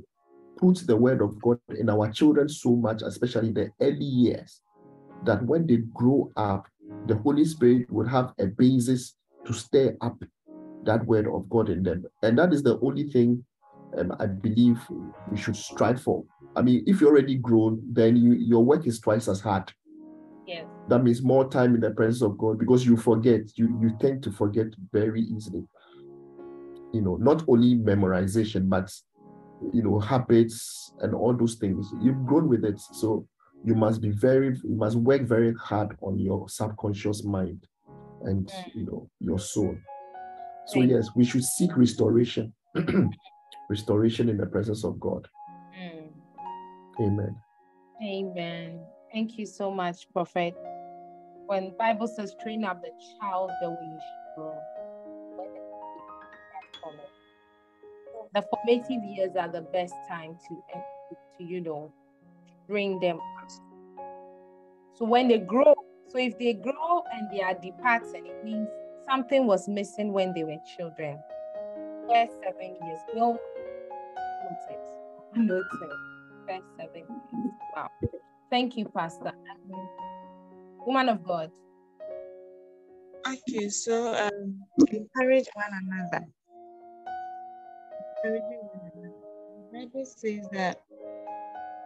Bible says that we shouldn't forsake the... Hold on, there's a comment from Kelvin. It says full restoration means there can be part restoration. Yes, partial restoration. You see, restoration basically means reconnecting back to God. Before man fell, he had a relationship with God. Before man was created, God had an agenda. He says what? Let them have the beginning. Let's create one. He wants to have fellowship. And we broke that fellowship with sin. And so all Jesus came to do was reconcile us back to God, back to our old relationship with God. And so restoration, if it's partial, it means it's not fully done. And so we transforming back to Jesus Christ, going back to Jesus Christ is the process of restoration. We trying to look like Christ, we following Christ, we having intimacy with God is literally reconciling us back to God. Are you getting it, man of God? So yes, if you are supposed to have converted, you don't want to be a sheep. Now you've converted to be a sheep. You've taken the identity of a sheep. But you don't want to renew your mind. You don't want to change the goat mentality. You still want to carry the goat mentality around. That's a partial restoration. It's not complete. You want to become fully like Christ. You need to that the sheep can be. All right. Sorry for intercepting. Woman of God, please go ahead. Okay, thank you very much. So, encourage one another. The word of God says that do not forsake the gathering of the believers. Okay, so personally, I believe that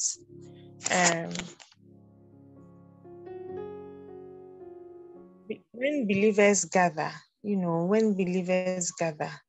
there's this fire that is rekindled, because let's say you are a Christian and then you might be going through some trials, might be going through some temptations. You need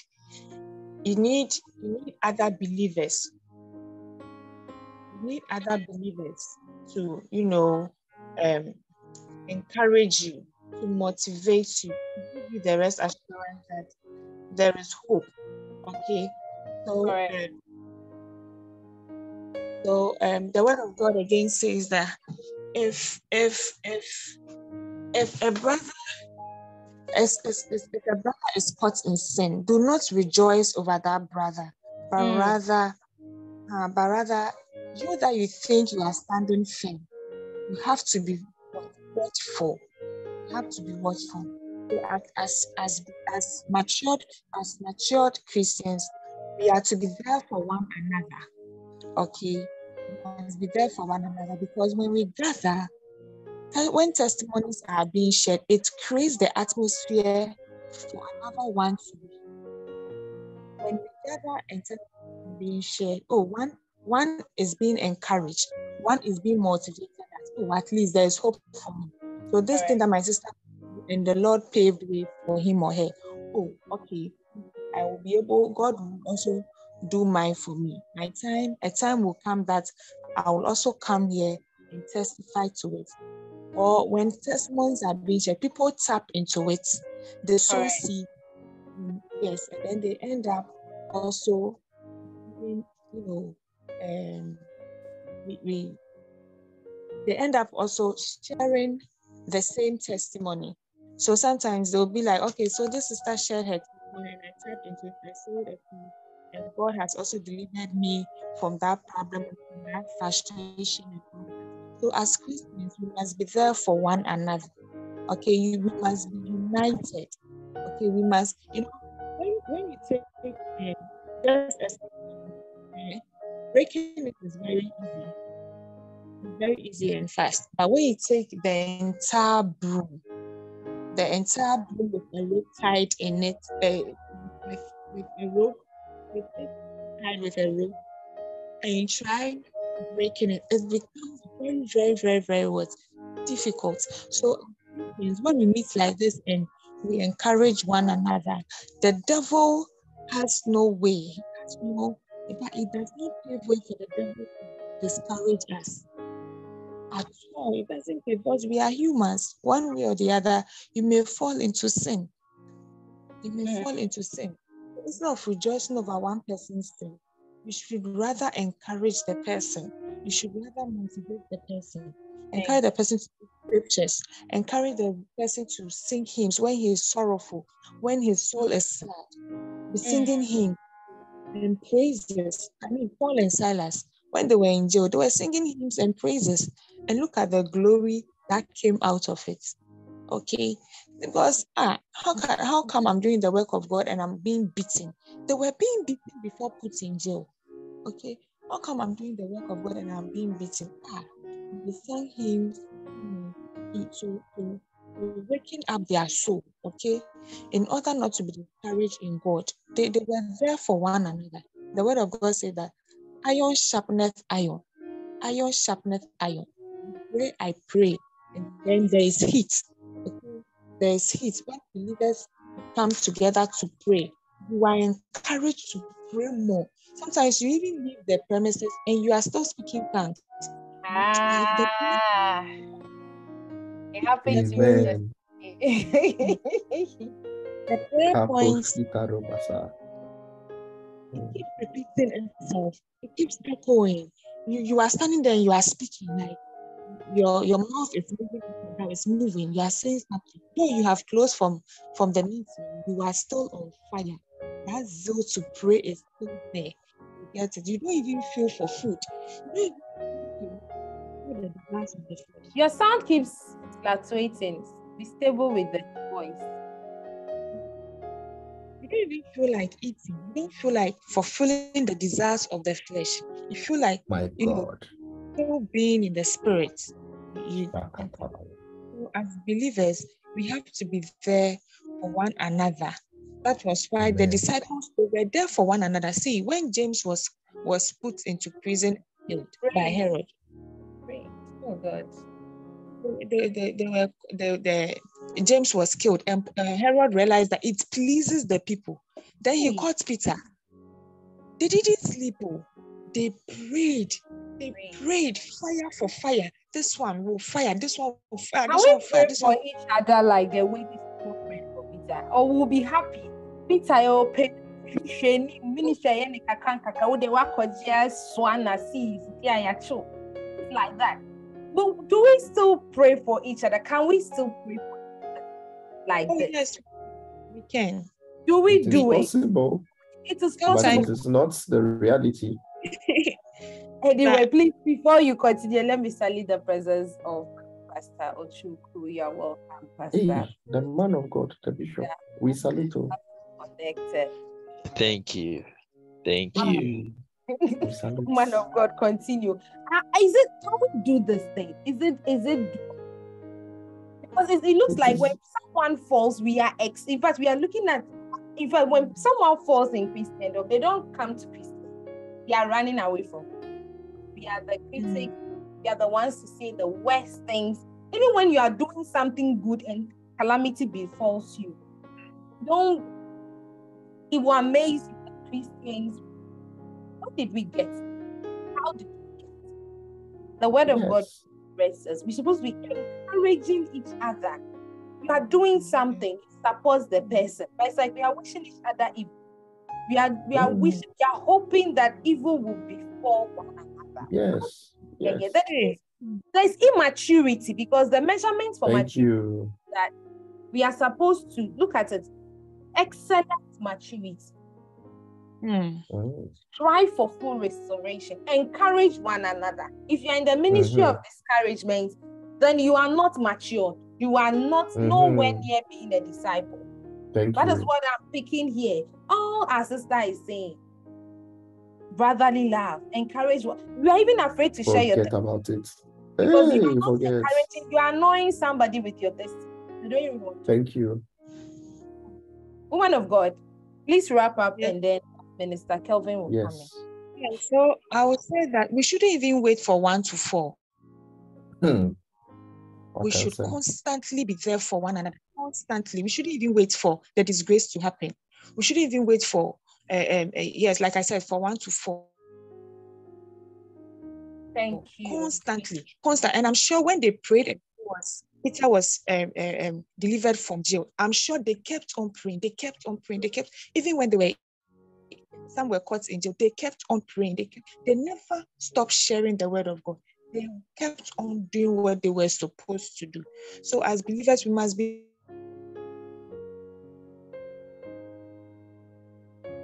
Amen. there for one another. We must come for will not. Okay, he will not have his way. Thank you very much. Amen. Thank you. Amen. Amen.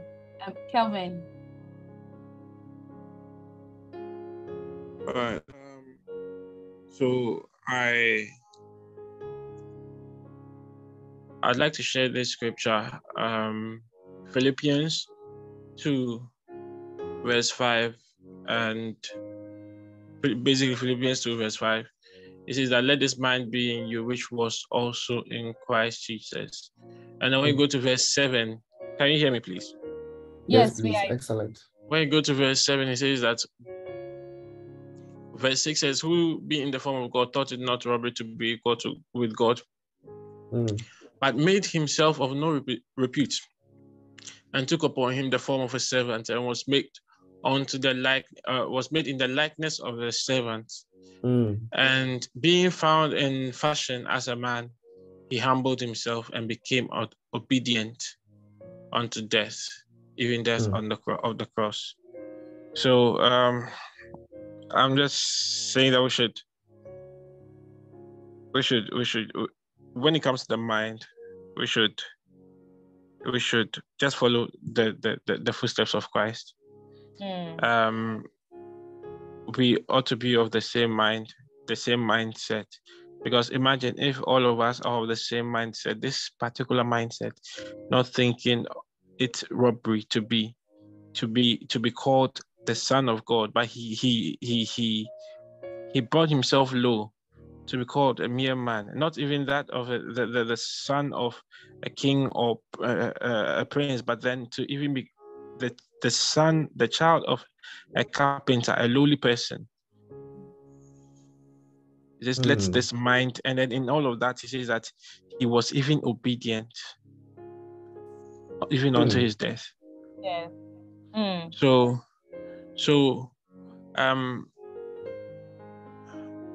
if all of us, if the body of Christ, if the entirety of the body of Christ are to go by this mindset, seeking to fulfill the purpose and the mandate of God for the kingdom of God, and then towards each other, being as servants towards each other, living for others, and then being obedient unto the call of God. I think that the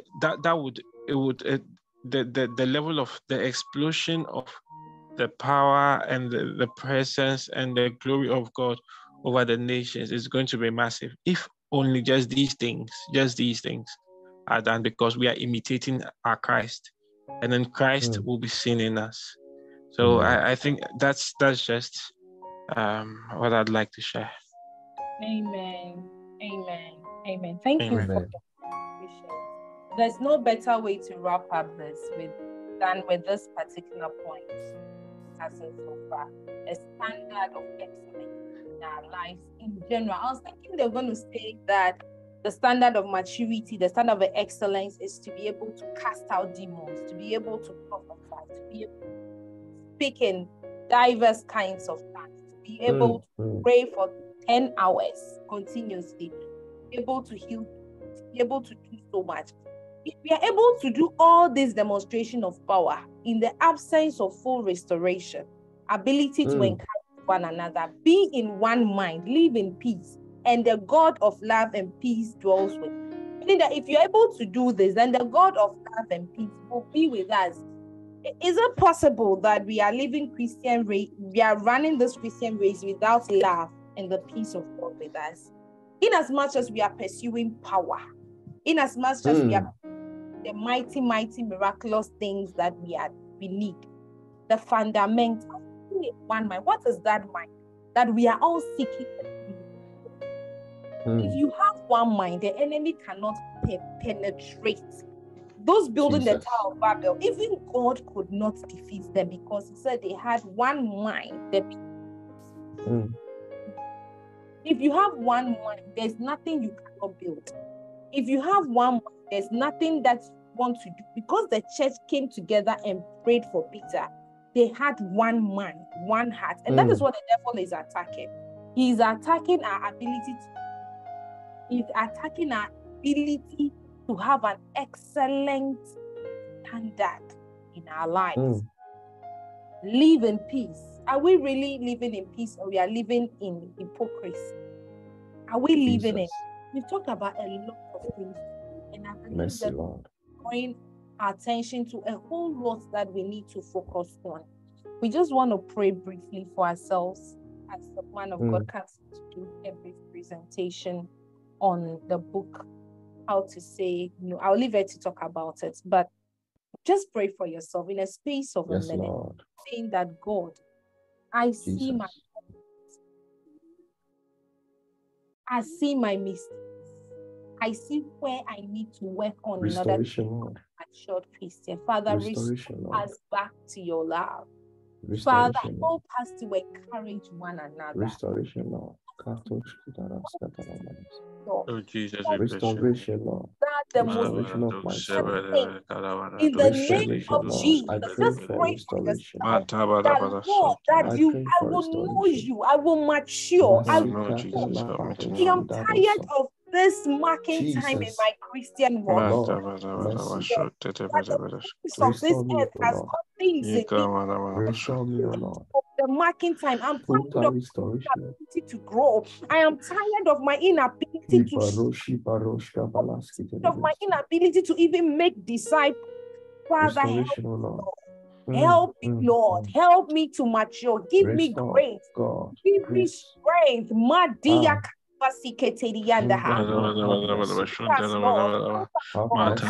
Help us, Lord, in the name of Jesus. We want to make impact. We want to transform lives in the name of Jesus. Oh, Father, Jesus. in the name of Jesus. We read that before you can bind a strong man, you yourself must be able to bind the strong man before you can take away that which he has taken captive. But if the strong man you are trying to bind out of somebody is already dwelling in you, how much impact can you make? We said that you put the person in danger, because when you cast that spirit out, 7 more stronger demons will come. You are casting out, but you cannot help the person out of it. You cannot fill that gap with something useful, something beneficial, because you yourself, you are struggling. You are struggling with anger. You are struggling with addiction. You are struggling with trauma. You are struggling with so many things, pride, so many things. And yet you want to help somebody. How can the blind lead the blind? We must take the Lord out of our own eyes. Then we can now be able to help others. You are saying that every deficiency in my heart, this one, I don't need you to even pray loud. In the solitude of your heart, I don't want to hear your own. Lord. I also don't want you to hear my own. Pray. Pray and say that, Lord, have mercy on me. That this issue of fornication, this issue of masturbation, this issue of theft, this issue of gossiping, this plague, Madia of backbiting, whatever that you are struggling with, call on God to have mercy. Call on God to deliver you. Put your hands on your head wherever you are and say that, Spirit of God, deliver me. Deliver from this. Deliver me from this shortcoming. Deliver me. Honorable vessels, O Lord. Incapacitated me. Honorable vessels, O Lord. That has incapacitated me. That I'm unable to make impact, Lord. Deliver us, Lord. Deliver us, Lord. In the name of Jesus, let there be deliverance. Let there be deliverance. Let there be deliverance in the name of Jesus. That is within us, oh God. That is acting as the stumbling block. Let it be removed now. Let it be removed now. Let the yokes be broken in the name of Jesus. Our impact will be felt. We couldn't talk about, we will talk about it. We have received freedom, and from today, that which we have seen, that which we have heard, that which we have experienced will be our testimony. In the mighty name of Jesus. In the name of Jesus. Father, thank you for tonight. Thank you for blessing us. Thank you for sharpening us. Thank you for visiting us. We are aspiring to become addicted disciples of you, Father. Yes, Lord. Yes, Lord. Continue to reveal yourself to us, your will to us. Yes. In the name of Jesus. Spirit of God, as we move into our second session, continue to be with us and empower us in Jesus' name. Amen. Amen. Thank you, Jesus. We have Thank you, Holy Ghost. 30-minute presentation from the woman of God now. She's been reading a very short one. Yes. We've all been taxed to read this book. It's a 20-page book. What's the title again, woman of God? Learning to say no without feeling guilty. Learning to say no without feeling guilty, from Robert Liardon, right? The same person who wrote God's Generals. Yes. Is it Robert? Yes, please. He's the one. We've all read that material. If you haven't read, Kelvin, you are doing the next presentation next week. So she's sharing a summary of the first 20 pages with us. So, woman of God. A very short one. Exactly. You have a 20 presentation. Please go ahead. Amen. Okay. Hallelujah. Amen. So with this book, Learning to Say No Without Feeling Guilty, okay, is a book written by Robert Liardon, as Minister Ceci said. Okay, so he became born again and got baptized at the age of 8. Okay, after being caught up, yes, at the age of 8, after being caught up to heaven. Several years later, the Lord Christ commissioned him to study the lives of God's great generals. That's the men, okay, and men and women who were mightily used by God, okay, in order to learn why they succeeded and why. So Robert spent 6 years fulfilling this commission, and in the process, he became one of the youngest apostolic historians in the world. Hallelujah. So he has written a whole lot of books. He goes around preaching and teaching in churches, Bible colleges, and university. Okay, he's a very great man of God, and he has traveled to most parts of the world. Hallelujah. So, Dinah, check your sound. It keeps fluctuating. It says that, please, a minute, please. I'll finish. That say no. Say no. Say no. And I'm saying that no is a life-saving word that is found or said via lots of channel. Okay, so on TV, we hear the word no. On radio, newspapers, magazines, on billboards, etc. Okay, it is therefore important for you to discipline yourself and realize the essence of saying no to some things and sometimes. Okay, so no is just 2-letter words. N-O. It's just 2-letter words that everyone must learn to say it. Even children. I have a little cousin, and whenever my grandmother is giving her something or trying to take something away from her, she likes saying no, and she says it with boldness. Okay, so as Christians or as believers, we must learn to say these 2-letter words. Okay, you must not find it hard to use it. Okay, and then again, we sometimes do not know when to say yes and when to say no. We sometimes say yes because we don't want to look bad in the midst of people, or we want everybody to like us. And it's not normal when you are being liked by everyone. Then there is something wrong with you. Yes, because I don't know why Eve said yes to the serpent when she was supposed to say no. Like by now, oh Jesus. Like by now, I wouldn't have known what death is. In fact, I'll be walking freely, doing good. But look at the end results. Okay, so sometimes we end up saying yes, and we end up, creating a whole mess. Abraham should have just said no to Rebecca.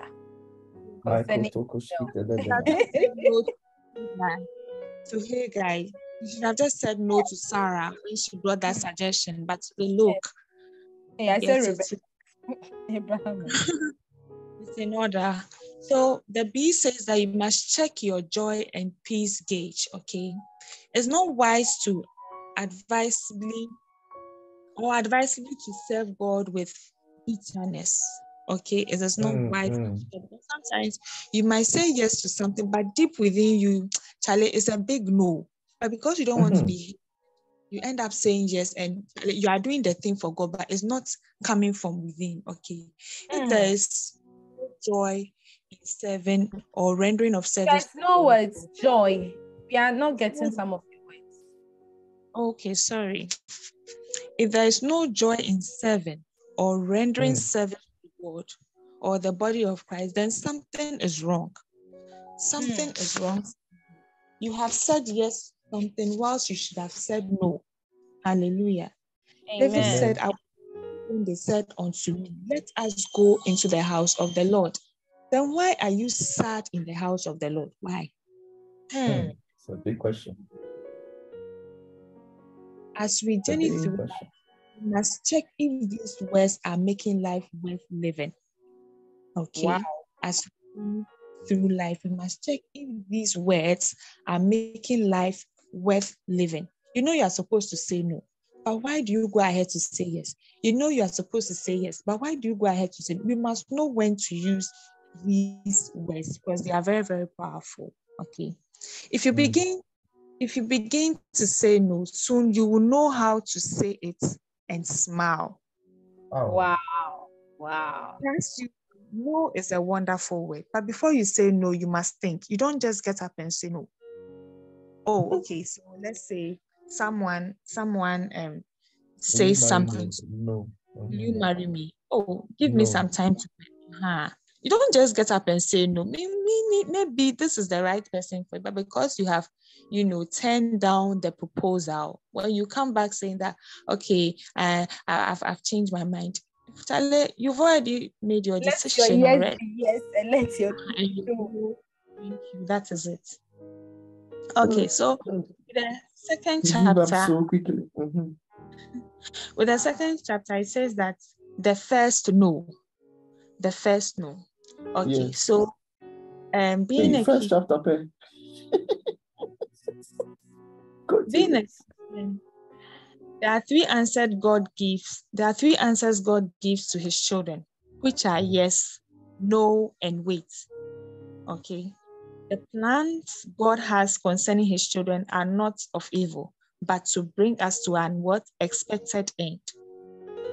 God gives law in order to protect our personal life, family, businesses, and church, and the nation as a whole. Sometimes when we receive no from God, we think he has turned us down. Because maybe you don't have what it takes to handle that thing. You don't have what it takes to handle what you are asking him of. Okay, maybe he has to take you through some stages in life before you'll be able to entrust that thing into your hand. Okay, so when you receive a no from God, don't think that he doesn't like you or he has turned his back against you or he has turned you down. Okay, never try to negotiate with God when he gives you no as a response. No is a no. God is not a 50-50 person. Okay, he's not a 50-50 God. If it's yes, it's yes. If it's no, it's no. If it's wait, you wait. Never bargain, never negotiate with him. If should have said no to the serpent without wondering over the suggestion of the snake, she should have just said no. No. But she went ahead to be thinking, to throw thoughts on the suggestions of the snake. Again, God knew us before we were born, so he knows what is best for us. Adam and Eve had obeyed God's first no. You and I will be having fun.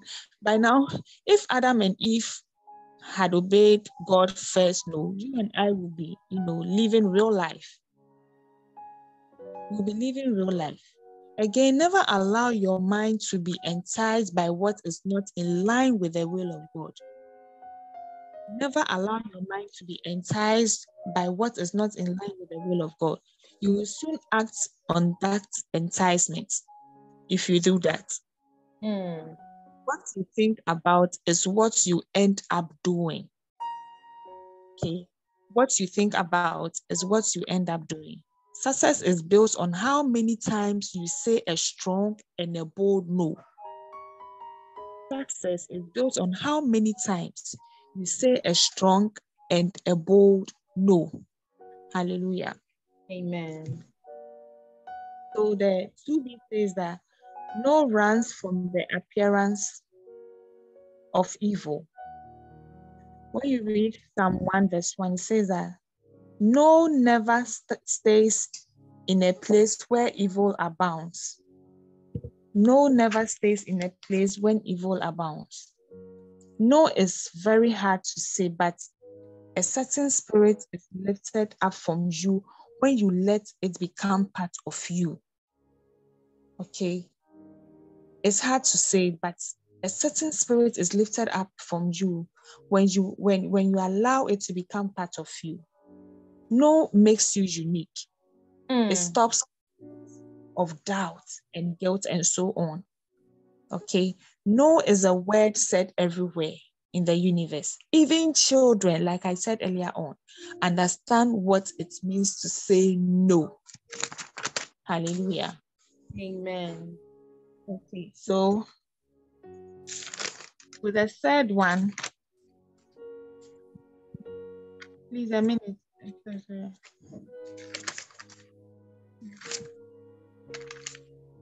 Okay, so with the third chapter, it says that say no to the flesh.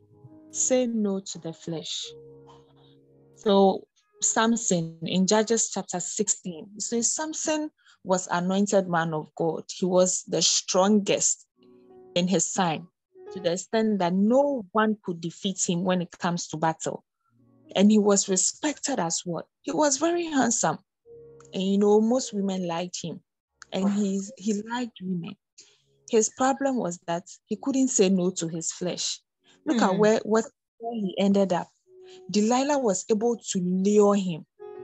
He was able to lure him. He was not supposed to marry a foreign woman. He was supposed to marry from his tribe. But he chose to marry a foreign woman. And look at where the foreign woman landed him. Look at what happened to him. So you see, his parents were not so firm in bringing him up, I would say.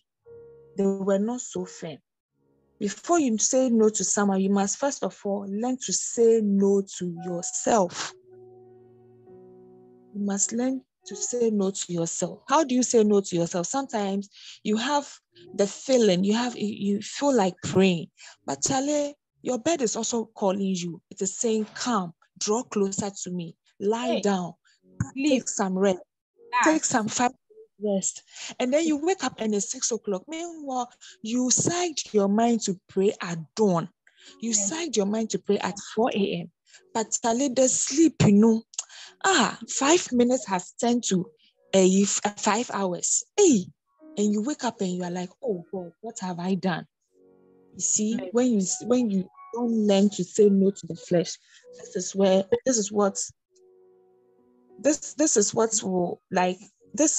what you end up facing. Hallelujah. Chapter 4 says that no is not maybe. Most often as a Christian, you have to be true to yourself. You have to be true to yourself. And people, when you are silent, it means it's a yes. Oh, please, can you lead this session for us? And then you are quiet.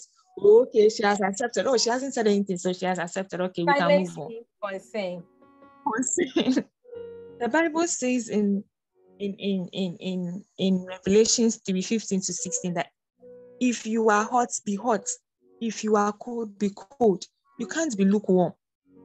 You are saying yes, but deep within you, you know that thing, emfa. So you know that say it and be free. Say it and be free. Oh, I have not prepared enough. Please, can it be given to another person so that another? But because you don't want to be tagged as a disrespectful person, so you go ahead and say yes. See, Samson accepting to end up with Delilah did not end there. She went ahead to find out from him daily where his strength came from, or where he derived his strength from. Daily, before he was making jokes out of it. By the end, the woman was like, if you love me, you will not treat me this way. Yes. He ended up giving up. And look at what happened to him. He couldn't stand it anymore. And he let the cat out of the basket. He said his secret. He said his secret all because of love. Hallelujah. If he had listened to his parents, all these things wouldn't have happened to him. When you mean what you say, people will not go ahead to seek for further explanations. When you mean what you say, people will not go ahead to seek. Hallelujah. Christians will be victorious if we will boldly say no to the devil. Your flesh is seeking for something, for some desires. Say no to this thing. The devil will flee away from you. He will flee away. He would Help flee us. away. It takes grace to run away from temptations. So when someone falls in a temptation, Charlie, who are you to talk about it? Who are you to hoot at that person? It takes only Takes grace, woman of God. grace. You are seeing this handsome man. You are seeing money there. And you are saying that you are passing by. No, you can't pass by it. Not normal. Oh, it is true. It takes grace to bypass $1,000. It takes grace. One time, someone sent me to take something from her car, and when I went at the booth, when I went, she has kept money there. I was like, what kind of temptation is this? God, this person, the devil is saying, me. I closed my eyes. I took my eyes off the money and took what I was asked to come and take. Immediately, I closed the booth. You allow me, you not get me. How can you keep money at the booth? Why? What is all this? Oh, God. Like, I think she was coming from the bank by then. I was like, what is this? No. You not Can get you me. do this to me? How can you dress like this? It is good. The guy, you are seeing a lady's tie and all that, and you are not. Charlie, it is grace. Hallelujah. Amen. Okay, so the fake mask. No, saying no cannot always be nice. Okay.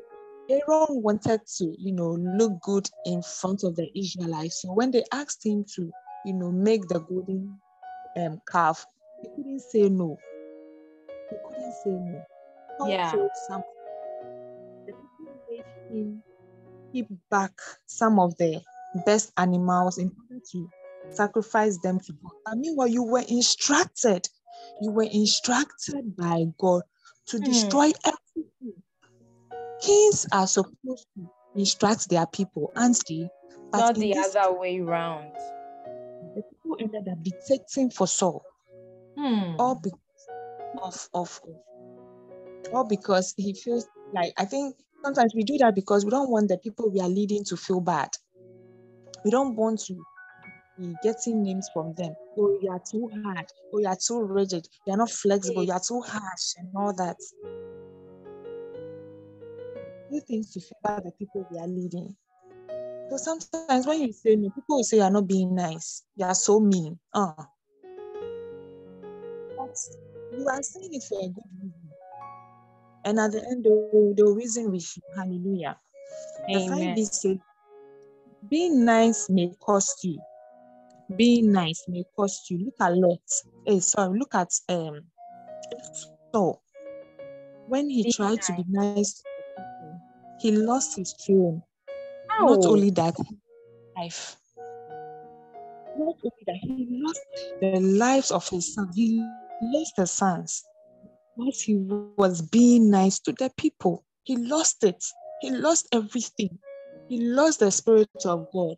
First of all, he lost his throne. He lost his life, and he lost his sons as well. Some want to be liked by everyone, so they will always say yes, but deep within them, they wish they had said no. Said no. They wish they had said no. Hallelujah. Amen. So the sixth one says that power, not politics. Woman of God, you are doing the first 20 pages. I think that's the last chapter, right? Yes, please. Yes. So that the sixth is the last chapter you are doing. 49. Yes, please. Okay. That ends your 20 pages. All right. So power, not politics. So you must be powerful in the Lord, because our Master is powerful in all his ways. He isn't a politician. You must be powerful in the Lord. You must not do things to please people. You think you have influence. See, our presidents, when they want power, they come say things to entice the people. So they think they have the power. We vote them into power. But when they take over the seats and they are not doing as they promised us, what do? we vote them out of power. We vote them out of power. So in church, you are given positions as a deacon. But one day, if you don't if you don't if you don't do as the church, as the people want, by the time you realize, they'll take you off. If you don't please them anymore, by the time you realize, you are being kicked off. Your position is being given to another person. Hallelujah. Amen. By the time you realize, you are being kicked off. You are being kicked off. In today's dispensation, when you are given a position in church, meaning you have power, you have money, you get it, meaning you give more offering, meaning you sow more seats. So they think, okay, so we can take this person as a deacon. Okay, this person can be a pastor because he gives money. He gives, he has what it takes. He has an authority be. But you need to act under the power of God. You need to act under the power of God. Full of the Spirit. That's the criteria. When you say no, it means you are wrong. In this dispensation, when you say no, they think you are wrong. They think you are being so proud. But when you say yes, they think you are right. Hey, they think you are right. Yes, that's why I always go for Deacon so and so. That's why I always go for Minister so and so. Because when you say it, no, hey, she doesn't hesitate. No, she accepts it. Hey, yeah, she's coming to perform. That's why I always go for you. Hey, I ask for you that God will bless you. God will do this. God will do that. God will do that. Like Minister Kelvin said, you are sitting at your Samuel. Then they come. Then when the temptation comes. Now wrap up. Wrap up. Don't go there. Wrap up. So do say things to please people. When James was being killed, Herod realized that it pleases the people. It pleased the people. It pleased the people. 6b says that God does not accept maybe. He does not accept maybe. The only way to heaven is what? Accepting Christ as your Lord and personal Savior. There is heaven and there is hell. So in order to go to heaven, you must accept Christ as your Lord and personal Savior. Believe that He is the Son of God. He came to die. Believe in His death and His resurrection. That is what qualifies you as a son of God. You cannot say, no, you believe Jesus Christ and not believe in the Holy Spirit and not believe in God. No. Or you cannot say that you believe in God, but Charlie, you are accepting Christ as your Lord and personal Savior. No. It's a no. He is the only way to heaven. He is the only way to heaven. It's not a 50-50 thing. It's not a maybe thing. He is the only way to heaven. So as Christians, let me wrap up. So as Christians, let us learn to say no. Saying it may cost you. Saying it may cost you. But you must think about it before you say the no. If it is a yes, let your yes be yes and your no be no. Just be genuine. Be truthful to yourself. Be true to yourself. Be true to yourself. Hallelujah. Amen. Please, I will end here. God bless you. God bless you. And God bless you, woman of God. You've said so much about this. The reason I'm led for us to use this book actually and to read it is because I've personally paid high prices because I never learned to say no on time. I never learned to say no, and I've paid lots of painful prices for that. I'm not saying you should always say no, but when it's needed, say it without fear, say it humbly, say it respectfully, but especially if you don't have the nod of God, decline. Don't trust that somebody is being led by the Spirit. Peter was led by the Spirit to declare who Jesus is. The next moment, Peter was being led by the devil to say something else. You can't trust what somebody says. Let the Spirit of God give you discernment. And discernment comes from maturity, like we learned from today. And maturity will give you the grace to say no. Okay? Need to say, don't be too quick to say, because sometimes it's your flesh speaking. Okay, if you need time to sleep over it, request for it. Don't be in a hurry to give an answer. Sometimes you finish saying it and deep in your heart, you are now doing something that is not from your heart. And God loves a cheerful giver. He doesn't want you to give him grudgingly. He doesn't want you to serve him grudgingly. Do it from your heart. Woman of God, you have blessed us tonight. And it's our prayer that the Lord will continue to expand your scope, expand your ministry, expand your understanding, expand your wisdom, and expand your ability to communicate with word, with authority and with power. God bless you for availing yourself. Next week, God willing, Minister Kelvin will lead us through the next 20 pages of this book. And I believe it's also going to be a power-packed experience. By the grace of God, we'll be rounding up the first part of our mentorship program on the 12th of August. On the 12th of August, please take note. That is going to be our final meeting for this group of mentorship. I'll announce the next date for new enrollments, but that'll be the last meeting. We'll be meeting. Please keep us in prayers. We are still ministering, doing school rounds and stuff. I've not updated the pages with pictures and videos yet. I just want to give it some time, and then we'll soon see what God is using us to do out there. God willing, we'll be meeting on Tuesday dawn for our prayers time.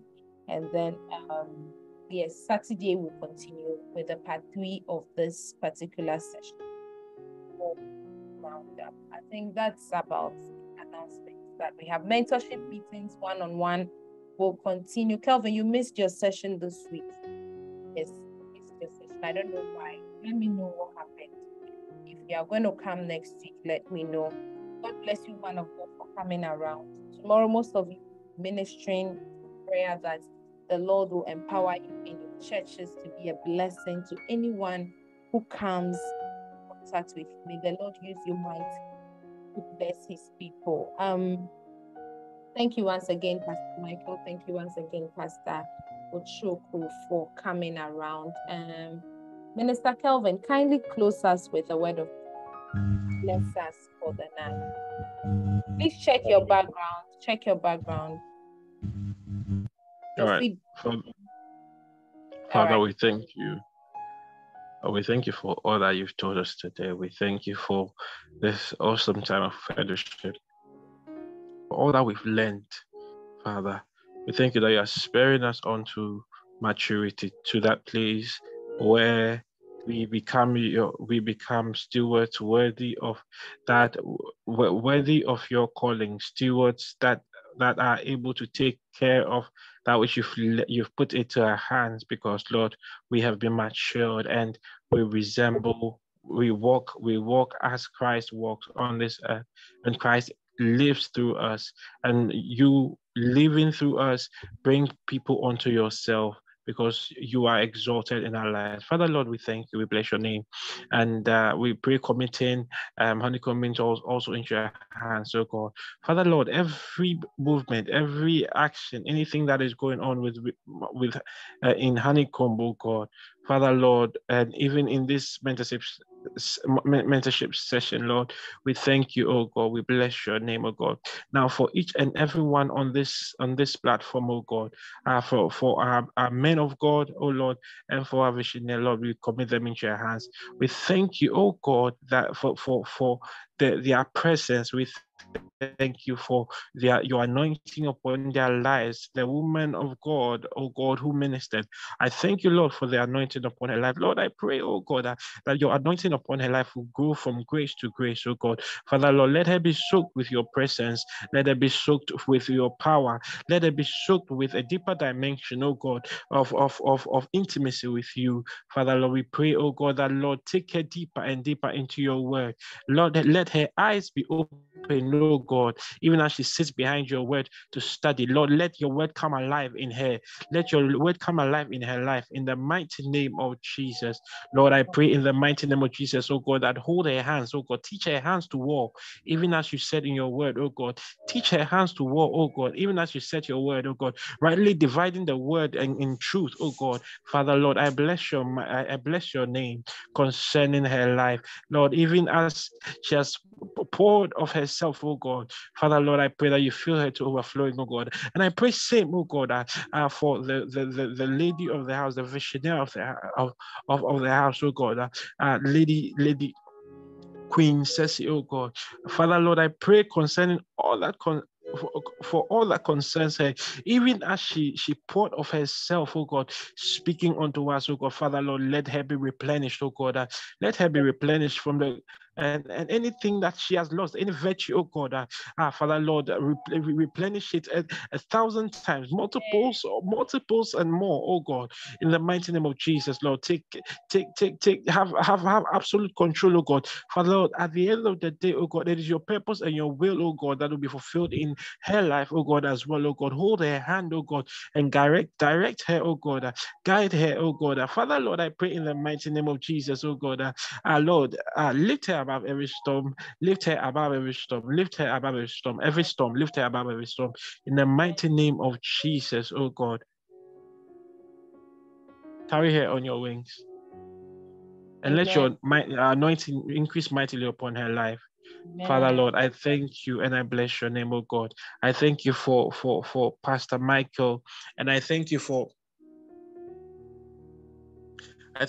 Pastor Michael, oh God, for always being with us, oh God. I thank you, oh God, for such an awesome man, Lord, that you have set, oh God, as a partner in this ministry, oh God. We bless your name for his life, oh God. Father, Lord, I pray that all that he loses by being here, Father, Lord, you replenish 1,000 times and more in the mighty name of Jesus. And I thank you, oh God, for the man of God, Mr. Anim.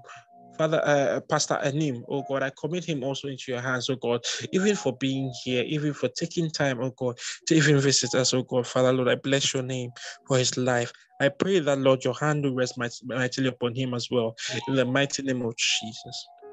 And in all of these things, we say that, Lord, thank you very much. Thank you, Lord, for even having been here with us, even having heard us. For you said that, Lord, if you said that when your people come together and you speak, oh God, Lord, your ear comes down to hear them, oh God. And so we thank you that you've heard us, oh God.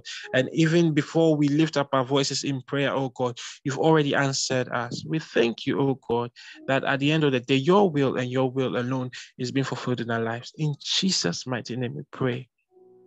Amen. Amen. Thank you, man of God, for praying for us, for blessing us, and for blessing us. God bless you, man of God. The Lord replenish every virtue that has left you.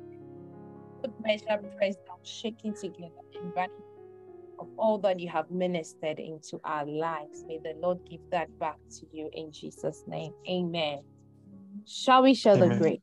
May the grace of our Lord Jesus Christ, Lord Jesus Christ, God, of God, the and Holy sweet Spirit Holy Spirit, be with us be with now. us now and forevermore. Amen. Amen. Surely Amen. goodness and mercy shall follow us all the All the days, days of our lives, and we shall dwell in the dwell in house the house of the Lord. forever and ever. Amen. God bless Amen. all people of God. Enjoy your sleep. Bye-bye. Amen. Bye.